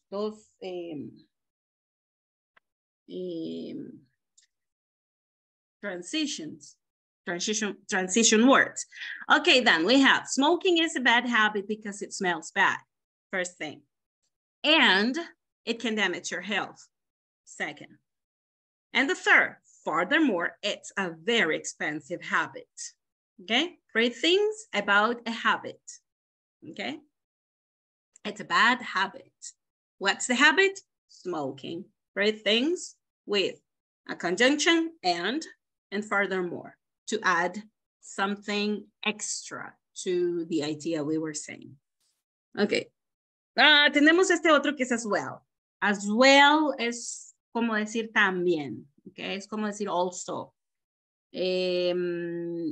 Lo podemos utilizar como to. For example, I like math and I like science too. I could say that. I like math and I like science as well. We look forward very much to seeing you again. And the second thing, to meeting your wife as well. Okay? To or also. Aquí puede ser sustituido por to o por also. Si yo ya estoy haciendo más largo mi párrafo y voy a utilizar este mismo significado, yo puedo usar to, puedo usar also, puedo usar as well. ¿Ok? Las tres tienen prácticamente lo mismo. De significación. Sí. Solo que ya no sé en cuál estoy. Este ya lo vimos, ¿verdad? Ok, este ya lo vimos. Bien, vamos a ver entonces. Nos vamos a ir a los breakout rooms, pero vamos a ver esto en nuestro manual. En nuestro manual tenemos un listado de ventajas y desventajas. Déjenme compartirlo de forma distinta.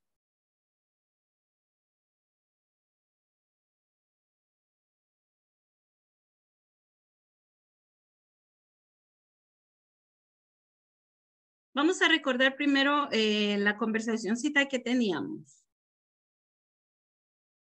Para recordar más o menos cómo se usa ya en acción, o cómo funciona esto, ¿verdad? Ya en una conversación. Entonces, recordando acerca de lo que era focus group, ¿verdad? The organizing focus group, because that's what we are going to do in the breakout room. So we want to see this conversation. We are going to practice this conversation just once to remember or to remind just a little bit about it.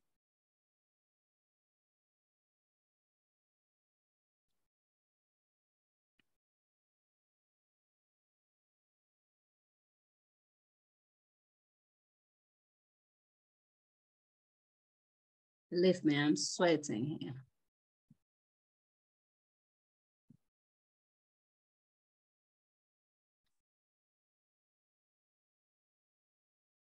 No alcanzan a oír la abeja, ¿verdad? No. No. Pero yo ya estoy, ¿ves? Ya estoy sudando. Pero ya cayó en la lámpara, primero Dios que ya. De verdad tiene un poco. Vaya, vamos a ver. Tenemos a Moisés y Fernando. Have you made any progress with the sample selection for the focus groups? Sure, Moises, we will have 3 groups of at least 24 participants to collect accurate results. We work with targeted or random samples. In addition, we need to discuss who will be monitoring each group and the location of each. You're right, because we want to find out the overall perception of the product. We will go for a random sample. Furthermore, it's necessary to create a well-designed questionnaire to get the specific information we require. I'll meet Lucas today in the afternoon, so we work on it. Vamos a ver, Mr. Eulise, por favor, con Blanca. Blanca Jennifer, are you available, Blanca? Okay. Okay, you are Fernanda, Blanca. Okay. Have you made any progress with the sample selection for the sample selection for the focus group? Sure, Mrs. We will have 3 groups of at least 24 participants to collect a current result. Will we work with targets or random samples? In addition, we need to discuss who will be monitoring each group and the location of each. You're right, because we want to find out the overall perception of the product. We will go a random sample. Furthermore, it's necessary to create a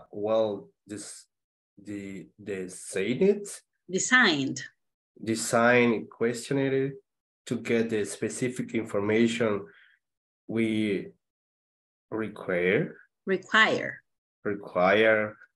I'll meet Lucas today in the afternoon, so we work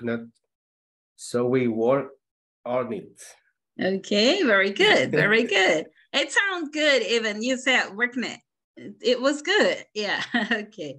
There we go, guys. So now, let's remember the usage.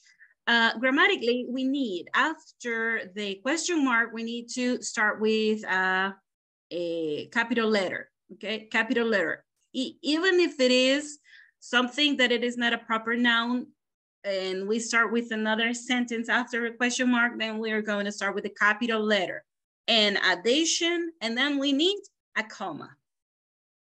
Remember, this is a question, right? Will we work with targeted or random samples? Ajá. Esta es una pregunta, pero en realidad es una idea, ¿sí? No necesariamente las 2 ideas van a ser afirmativas o las 2 ideas van a ser negativas, ¿verdad? Una puede ser afirmativa, la otra puede ser negativa, la una puede ser una pregunta y la otra puede ser agregando a la pregunta incluso la misma respuesta, ¿verdad? O otra pregunta, ¿verdad? Aquí no es gramaticalmente no va a ser solo de una forma, ¿verdad? No puede ser cualquier tipo de idea, pero eso sí, ahí viene lo que decía yo al principio, esa elección, cuando uno está hablando, no es, cada quien tiene su propio estilo al hablar, ¿verdad? Algunos les hacen una pregunta y responden con una pregunta, pero es su estilo, ¿verdad? Y a veces nosotros les decimos, va, pero no me vayas a responder con otra pregunta, ¿ok? Porque es su estilo de las personas. A eso me refiero cuando digo que no hay una regla gramatical. Las consideraciones gramaticales son normales como siempre, ¿verdad? Que si es pregunta, el question mark, y después del question mark, si yo lo voy a escribir, voy a empezar con capital letter, y obviamente la pausa que yo voy a hacer, la debo de escribir con una coma, ¿verdad? A ver, si yo contrapongo 2 ideas, que son totalmente diferentes, yo utilizo un punto y coma. Pero si ese punto y coma se puede sustituir con el whereas, por ejemplo, o con el while, lo sustituyo con el while o con el whereas y uso una coma. Entonces, esas cuestiones gramaticales son las que debemos ir acostumbrándonos, ¿verdad? Bueno, regresando al punto acá. Bueno, aquí tenemos eso de la puntuación, ¿verdad? La decisión de separar las dos ideas con un punto o si son preguntas o una transición o una palabra de transición o con un punto y coma o como sea lo que usted le quiera poner, ya será cuestión suya, ¿verdad? Ya esto ya es cuestión suya y es a su gusto. Es una situación de su gusto personal, ¿verdad? Entonces, viendo esto y cómo se usa, vamos a escribir, we are going to write a 10-line paragraph about the advantages and disadvantages of implementing a focus group to test a product. In this case, your product, okay? Aquí estamos hablando de su producto. Vamos a ver las desventajas y ventajas de realizar un focus group para hacer una investigación acerca de su producto antes de lanzarlo, ¿verdad? Entonces, aquí tenemos una serie de 3, ¿verdad? 3 acá y 3 acá. 3 desventajas, 3 ventajas. Si las queremos hacer un solo párrafo o las vamos desglosando, vamos a utilizar esas transitions of addition. ¿Cuáles son las más comunes? Dijimos que vamos a tratar de usar 3, ¿verdad? Podemos usar 2, podemos usar 3, o de acuerdo a como usted quiera armar. Si después de esas 3 usted me pone 4, muy bien. Lo que queremos es los párrafitos, ¿verdad? Unidos uno con otro con una transición de adición, ¿verdad? De suma. Entonces, por ejemplo, disadvantages, not enough stereotypes in the selected audience. Not considering that the participants are part of the target language. Dominant personality within the group. Relatively inexpensive. A variety of opinions. Accurate and unbiased opinions. Esas serían como las ventajas, ¿verdad? La variedad de opiniones, realmente se vuelve bastante barato, relativamente, ¿verdad? Y aquí usted puede recoger más ciertas o más directas y menos sesgadas, ¿verdad? Más, como decíamos, unbiased, imparciales, ¿verdad? Opiniones imparciales. Entonces, las desventajas. Dice, no hay suficientes estereotipos en la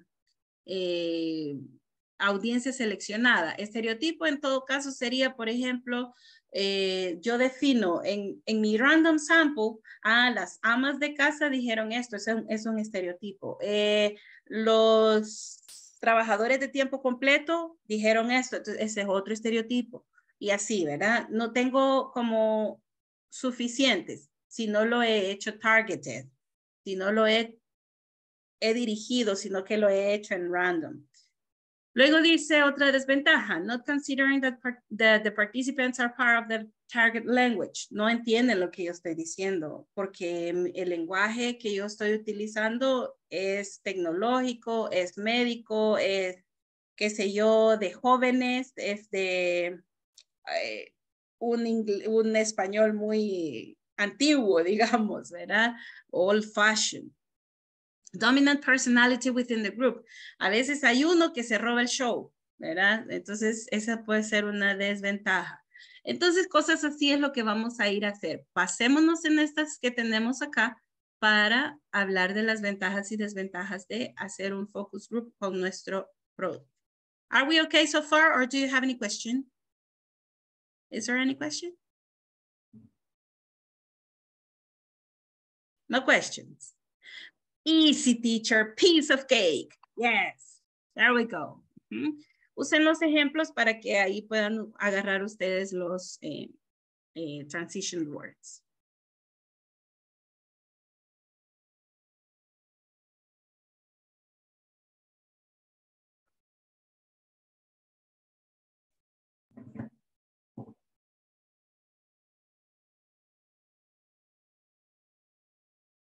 Todavía anda por aquí la doña B.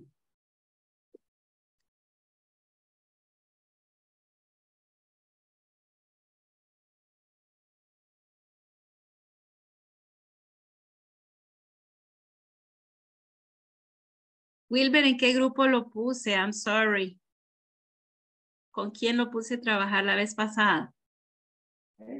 Estaba con Lorena, creo. Ok. No recuerdo, sinceramente. ¿Cristina? ¿Rosa? Sí, sí, correcto.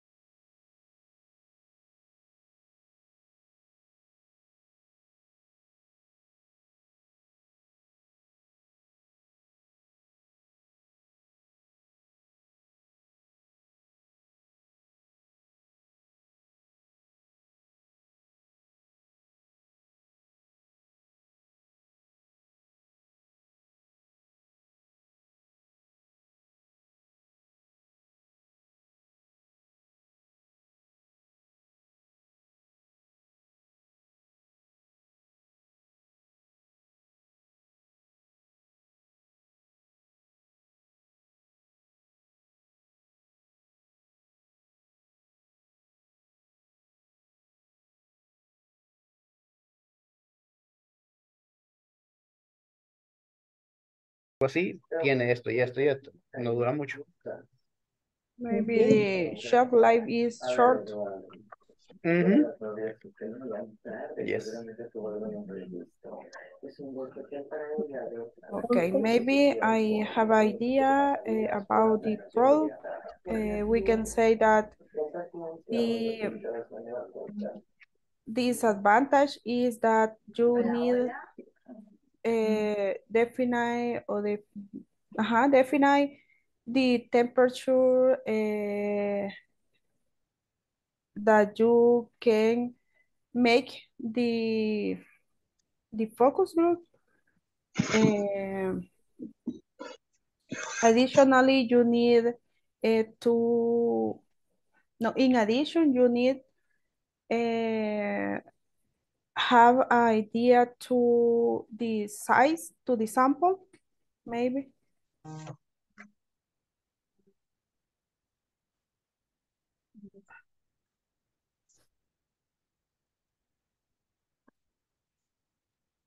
Creo que me perdí en lo último, perdón.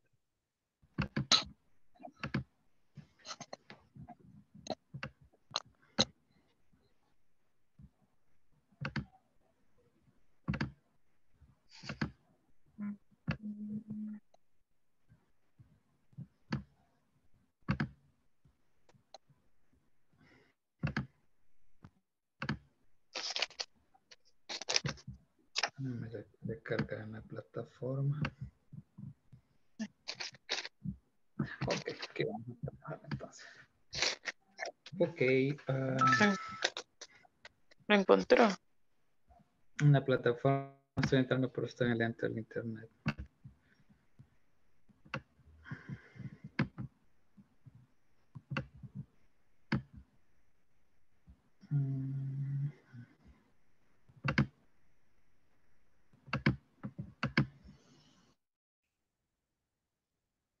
barra de, bueno, creo que no la puedes ver, ¿verdad?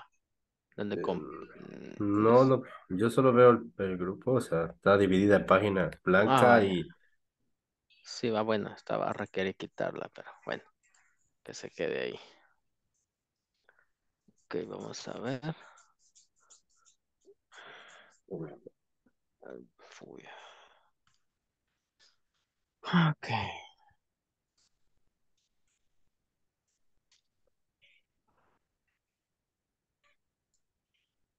Ah, no, ¿cómo se?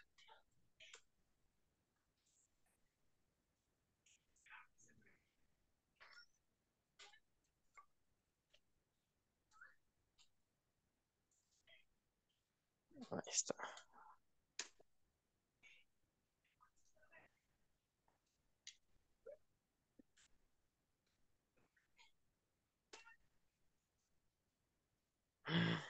Wow, okay. Okay.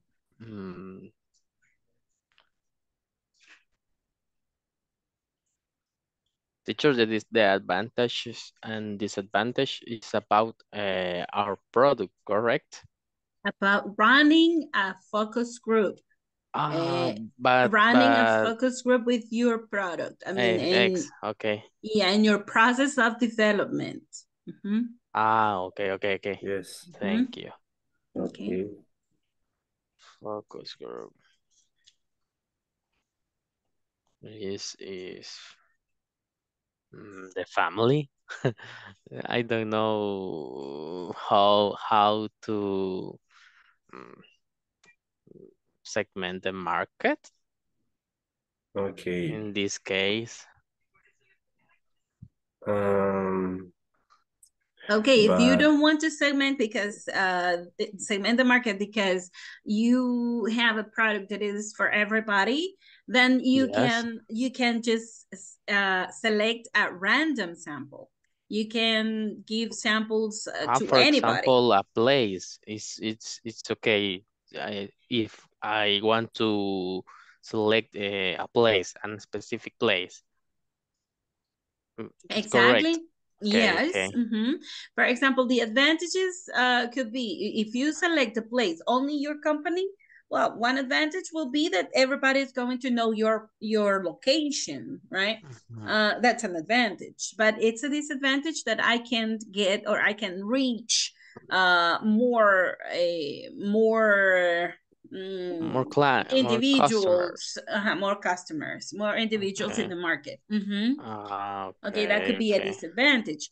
Well, that's just an example, but if you follow the examples we have in the book, then you will see that it's going to be similar to yours. Okay. Read them and try to apply them to your product. Okay. Thank you. I will listen. I think so the focus group maybe could be the beach, and a specific beach, for example, Mahahual. Oh. Con el guardias. Con el guardias podría ser a variety of opinion, guardias. ¿Cuál dijo usted? Experiencia. Experience. Okay, for example, reading. ¿Qué dice la papa? Variety of opinion.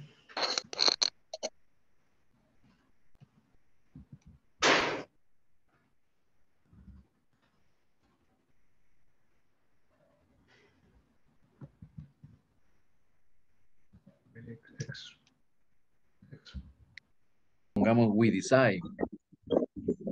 Decidimos. We define or we decide and use. We decide to use. We decide to use a single focus group. A single group focus. We decide to use a single focus group.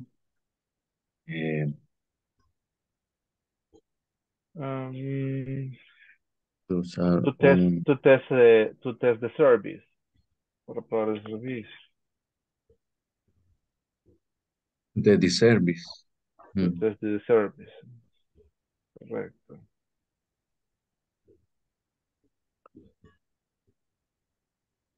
Okay, let me see. Service. Es importante.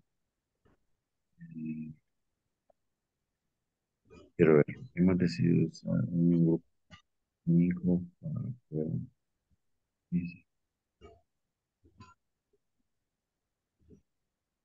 Estaba bien la idea, viste todas las que habías dicho al principio. Sí, ahorita queriendo reordenarlo, porque como lo dije al aire, es importante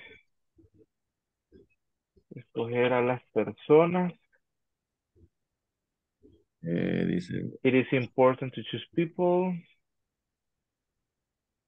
Quiero ver, pensémoslo, ¿cómo lo habíamos pensado en español? Que hemos decidido usar este grupo único. Para probar el servicio. Para probar este servicio. Escogiendo a las personas, considerando lo siguiente, y ahí empezamos a decir. Escogiendo sería gather. No. Yo había usado choose. Choose, ajá. It is important to choose people. Service. Choosing sería servicio, escogiendo, choosing the people. Algo así, selecting. O selecting. Okay.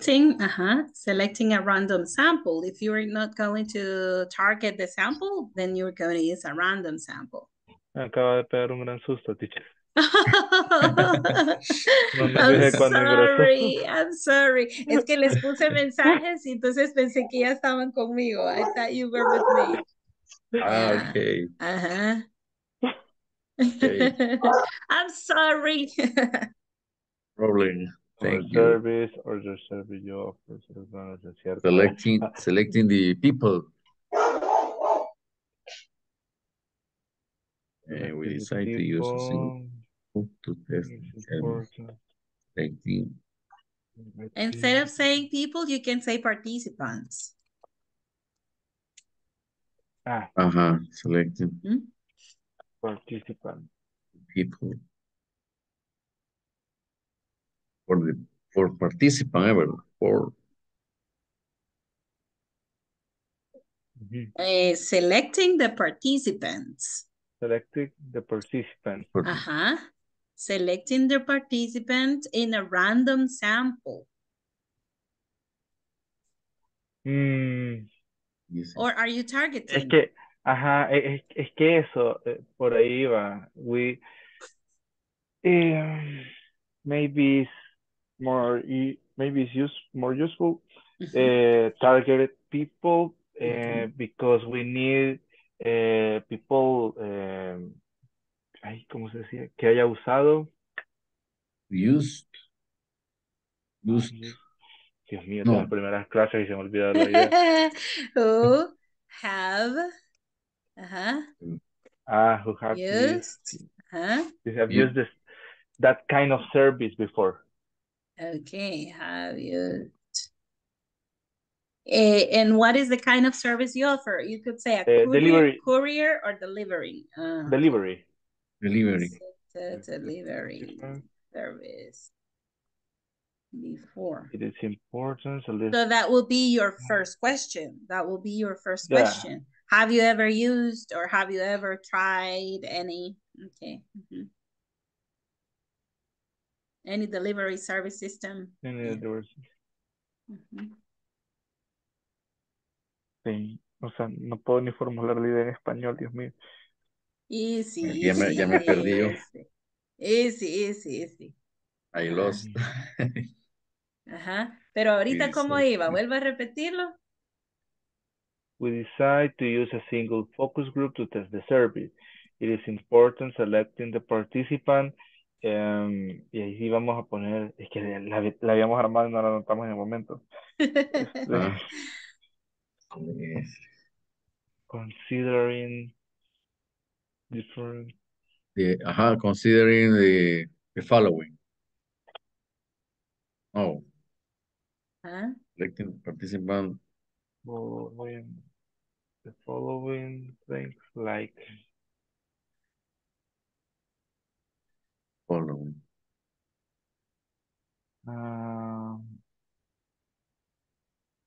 Remember, we are talking about the advantages and disadvantages of running a focus group. Referring to your product development. In this case, your product is a service, so you have to think about the advantages or disadvantages of selecting this random sample or this targeting sample, for example. It could be, if you are saying, we want to select people who have used these kind of delivery service before, the disadvantage will be, y ustedes ponen cuál sería la desventaja de eso. That is not going to be easy to find, or maybe there are,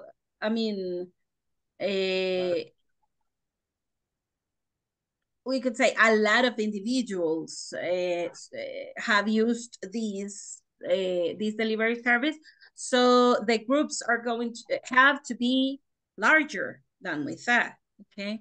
They have to be larger para que sea una muestra confiable. Si todo el mundo usa un delivery service, en lo que le contestaron a ustedes la primera pregunta, entonces su muestra tiene que crecer, ¿verdad? Entonces puede ser un advantage o puede ser un disadvantage.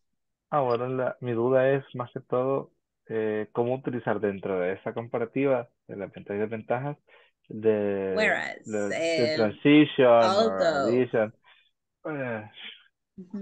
Although, puede decir, although every participant has used a delivery service, none of them know that there is none of them, podríamos decir, vamos a ver, espérame. Well, none of them have ever used it by phone in these days, okay, by phone, sino que solamente por una aplicación. No sé cómo va a ser el de ustedes. Por aplicación, correcto. If it is going to be an app, then you could say, for example, you don't have, I don't know if you have it designed for iPhone or for Android or for any other kind of system, right? So maybe you could say most of the participants have used the apps for delivery services, but ahí pueden poner, whereas the housewives, for example, whereas the housewives use it more, for example. Entonces voy a ponerlo como contrastando en que entre todos los que lo han usado, lo usan todos, pero las amas de casa lo usan más, ¿verdad? Entonces, haciéndolo como una disadvantage o advantage a comparación de lo que ustedes quieran poner. A ver, otra, de acuerdo a como lo tenemos ahí en el libro, the selection, decía algo de la selection en donde estamos nosotros ahorita, ¿verdad? Que dice, not considering that the participants are part of the target language. Puede ser, we are not considering that all the participants have used a friendly app for a delivery service, ¿verdad? Or an extra, porque realmente no sé cómo es el concepto de su aplicación, pero podríamos decir, vaya, ellos compran en tal lugar y me contratan a mí como delivery service, ¿verdad? No soy una P.O. Box, pero soy un delivery service directo. Voy, lo traigo y lo llevo, ¿verdad? Como Hugo, como Pedidos, como todos ellos. Solo que ellos tienen a su gente dentro de la aplicación y pido lo que está en su aplicación. No de lo que venden en otro lado y se lo pido a Hugo que me lo lleve, ¿verdad? Entonces no sé cómo va a funcionar su aplicación, pero igual. fuera una o fuera la otra, we could say, not all the participants are used to buy in one site and ask for the delivery service in another, order a delivery service from another company, from a different company. That could be another advantage or disadvantage. So we could say whereas over there, or we could say furthermore, they don't know how to contact a delivery service through an app. Yeah. Yeah. ¿Sí, más o menos? Sí, más o menos. Entonces, póngalo al principio, although, normalmente al principio.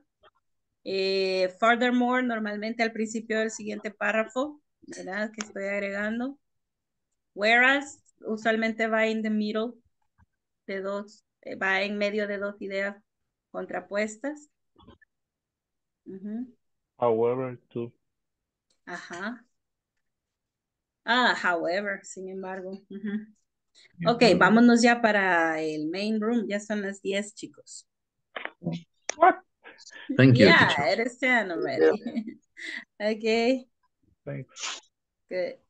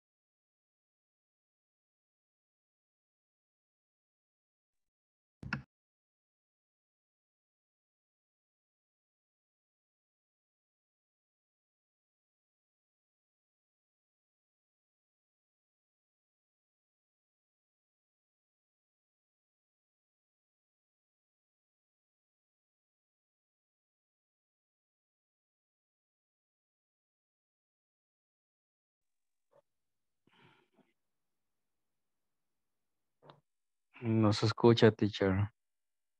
Turn on your microphone.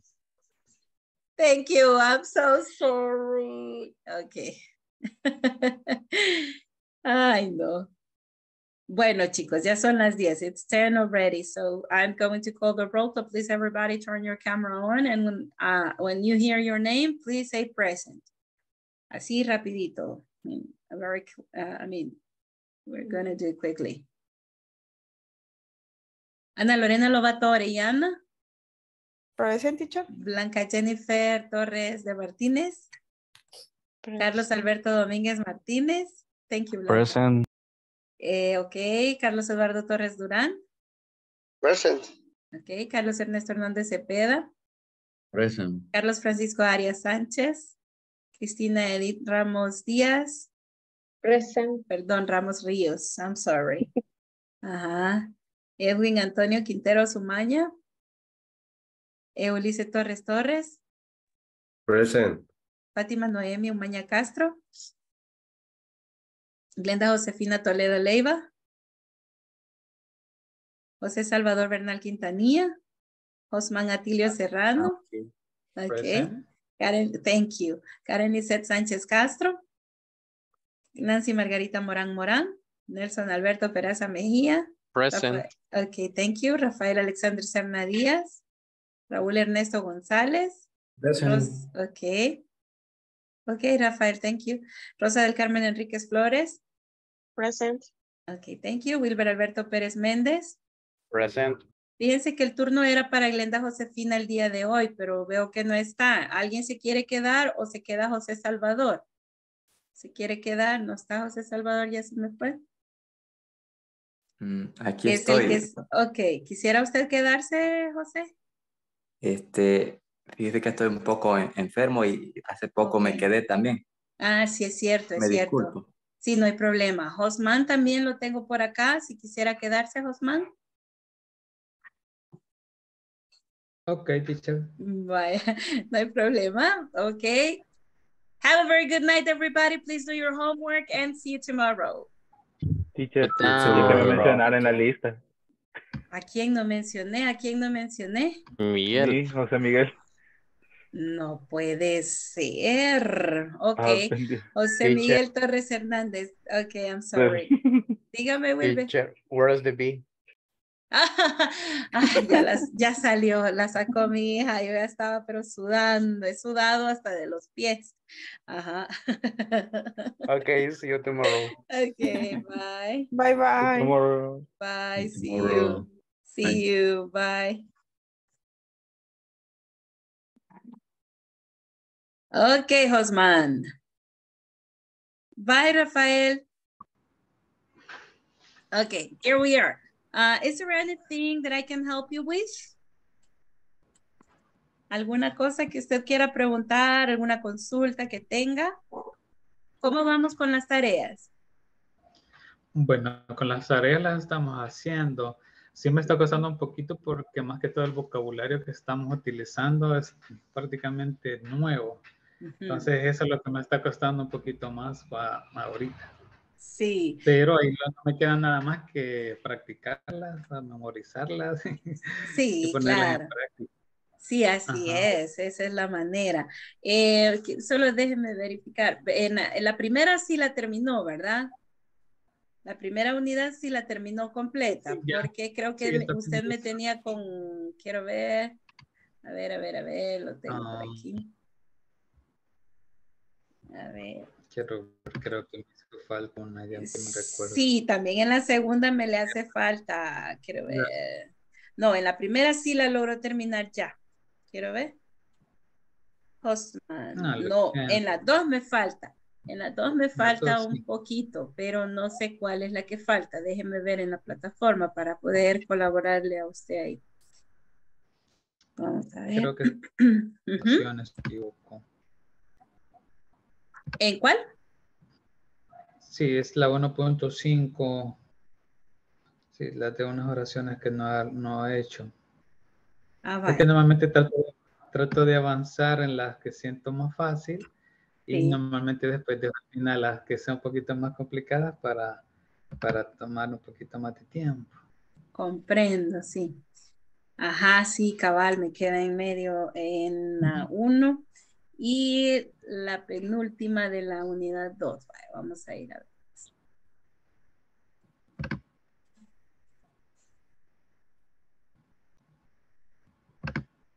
Sí, sería la 1. A ver, voy a regresar.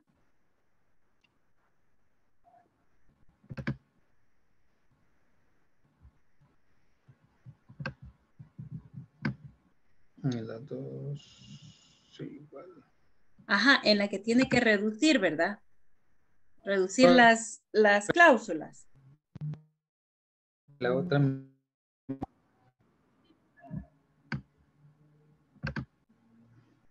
Sí.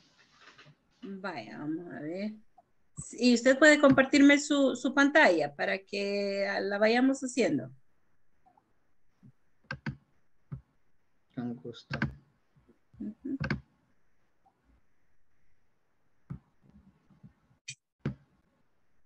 Esta es la de la 2. Se mira, ¿verdad? Esta es la de la 2.11. Pero en esa no hemos llegado. Esa no hemos llegado todavía. Ahorita todavía estamos por la 2.9, creo que estamos ahorita.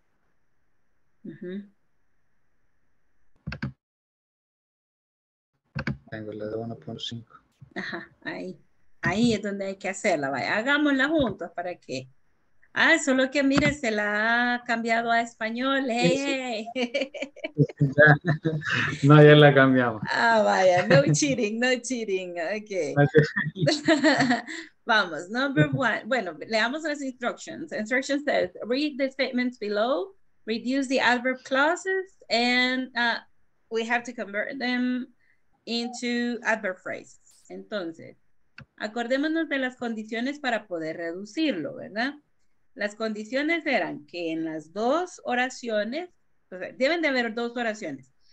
Una es en donde va el adverbio de tiempo y la otra es la independiente, ¿verdad? La cláusula independiente. Ahora, en las dos tiene que haber el mismo sujeto. Si no es el mismo sujeto, no se puede reducir. Si hay un verbo be, ese se quita, se desaparece en la cláusula de el tiempo. Entonces, veamos. After they sang the songs, the performers did a dance. Entonces, la cláusula adverbial está donde está el adverbio. After they sang the songs. Esa sería nuestra cláusula que tenemos que reducir. ¿Qué es lo que tenemos que quitar? El sujeto y al verbo le tenemos que poner una ing, ¿verdad? Entonces, aquí quedaría after. ¿Qué verbo es sang en presente? Este es el pasado de qué verbo.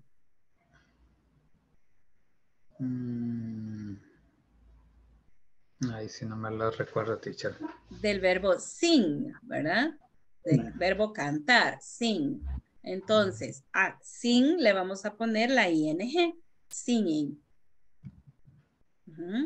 Two songs. After singing two songs, comma. The performers did a dance.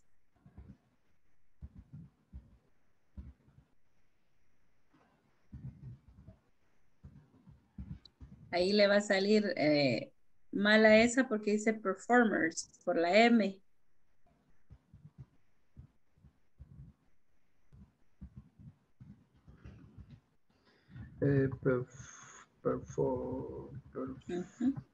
Aquí está. Performers. Vamos a ver la número 2, number 2. Vamos a hacer exactamente lo mismo que hicimos arriba. Verificar si es el mismo sujeto en las dos oraciones, si es verbo be o si es otro tipo de verbo. Okay. Before he has word, the phone, the pencil, and noted. En la primera el sujeto es he. He.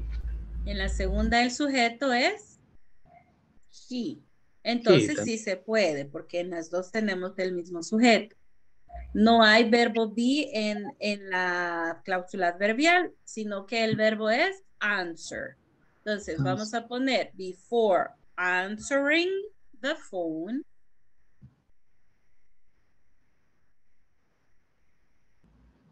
En pasado. No, en ing. Ok. It's answering.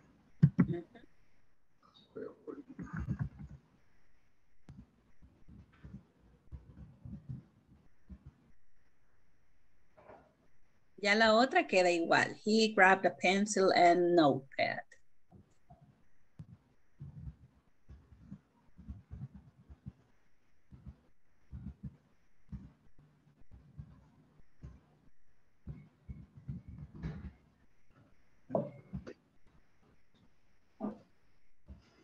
Y el punto, no se le olvide. Ok.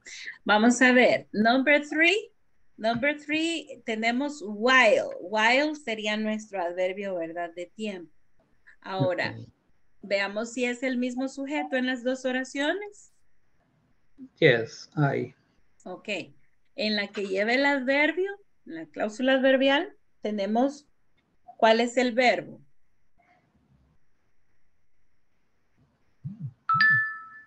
Why? No, was. Was. Was. Es el verbo be en tiempo pasado, ¿verdad? Entonces vamos a eliminar ese sujeto y vamos a eliminar ese verbo be. Entonces solo va a quedar while away in college. Vamos a ver si en la primera sí tiene que ser mayúscula, si no le va a salir ahí error.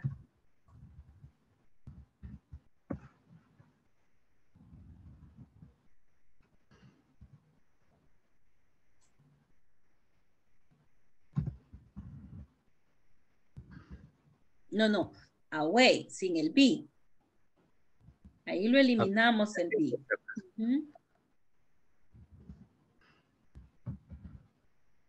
College.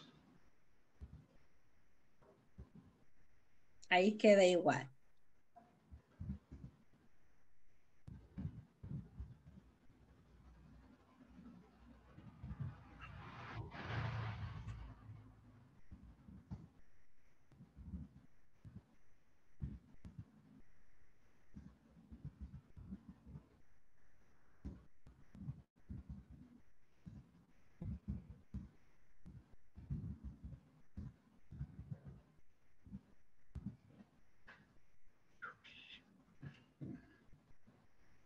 Ok. Vaya, hay que corregir la palabra break. Es E-A-K. Ah.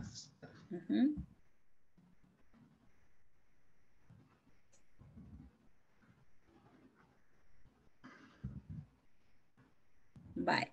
Y un poquito más atrás, roommate. Roommates es apóstrofe y la letter S.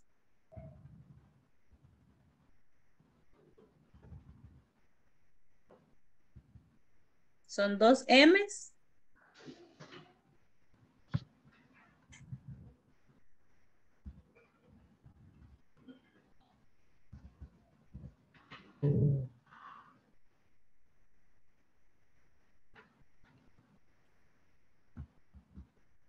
Lo que me cuesta encontrar el apóstrofe en esta compu, teacher.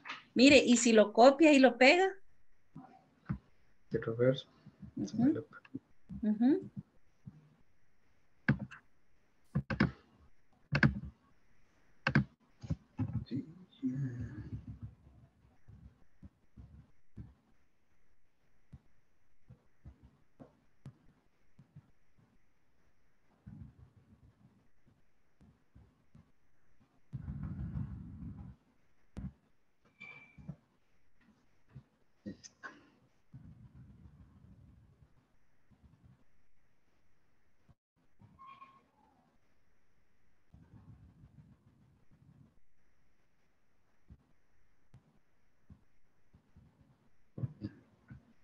Vale, number 4, ¿verdad?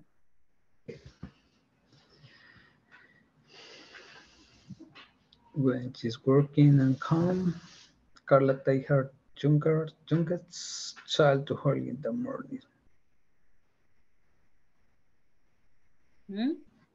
Sí. Ok, she and Carla, el mismo sujeto, ¿verdad? Correcto. Entonces sería when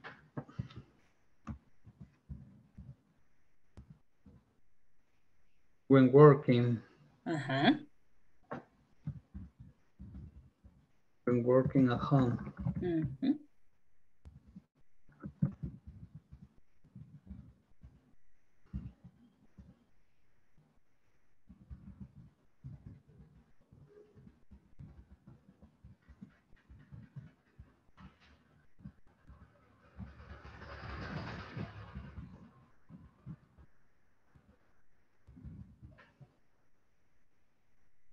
Period. Yeah. Vaya, esta es un poquito diferente, ¿verdad? Pero, porque although no es de tiempo, ¿verdad? Sino que es más de modo. Pero es la misma regla, ¿verdad? Quitamos el sujeto y quitamos el be.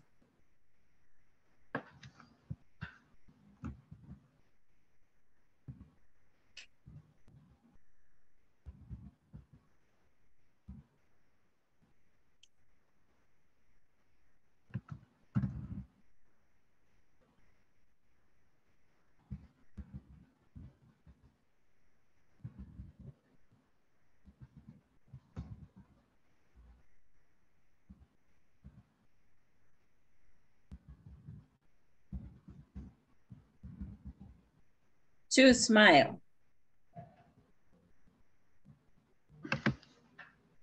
To smile.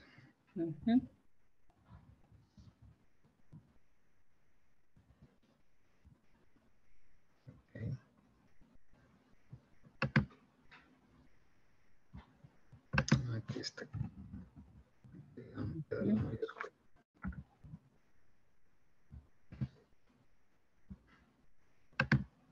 Been working on home. En take está el error. ¿Dónde? Take. Carla takes.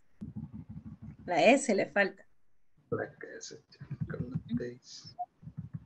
Ariane is child to school in the morning. Ya. Yes, y arriba tenemos todavía que nos falta algo. Vamos a ver qué nos faltó ahí. Que está la mayúscula. Ajá, puede ser, sí. Stores.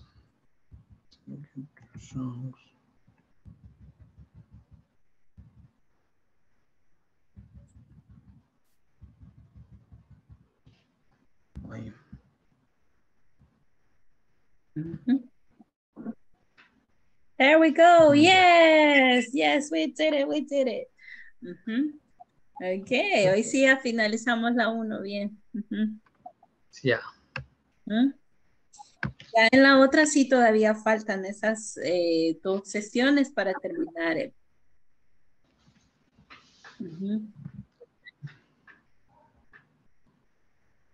Y ahí lo de, Ajá, ahí lo dígame. de practicar nada más. Sí, es de practicarlo, así es de practicarlo. Y es poco a poco, porque de aquí en adelante, por ahí van a ir los temas, ¿verdad? Por ahí van a ir los temas. Producción, todo es con respecto a productos, a procesos de la compañía, ¿verdad? Medidas que se toman dentro de la compañía. Entonces, poco a poco lo va a ir dominando, ¿verdad? El vocabulario, que es lo más importante.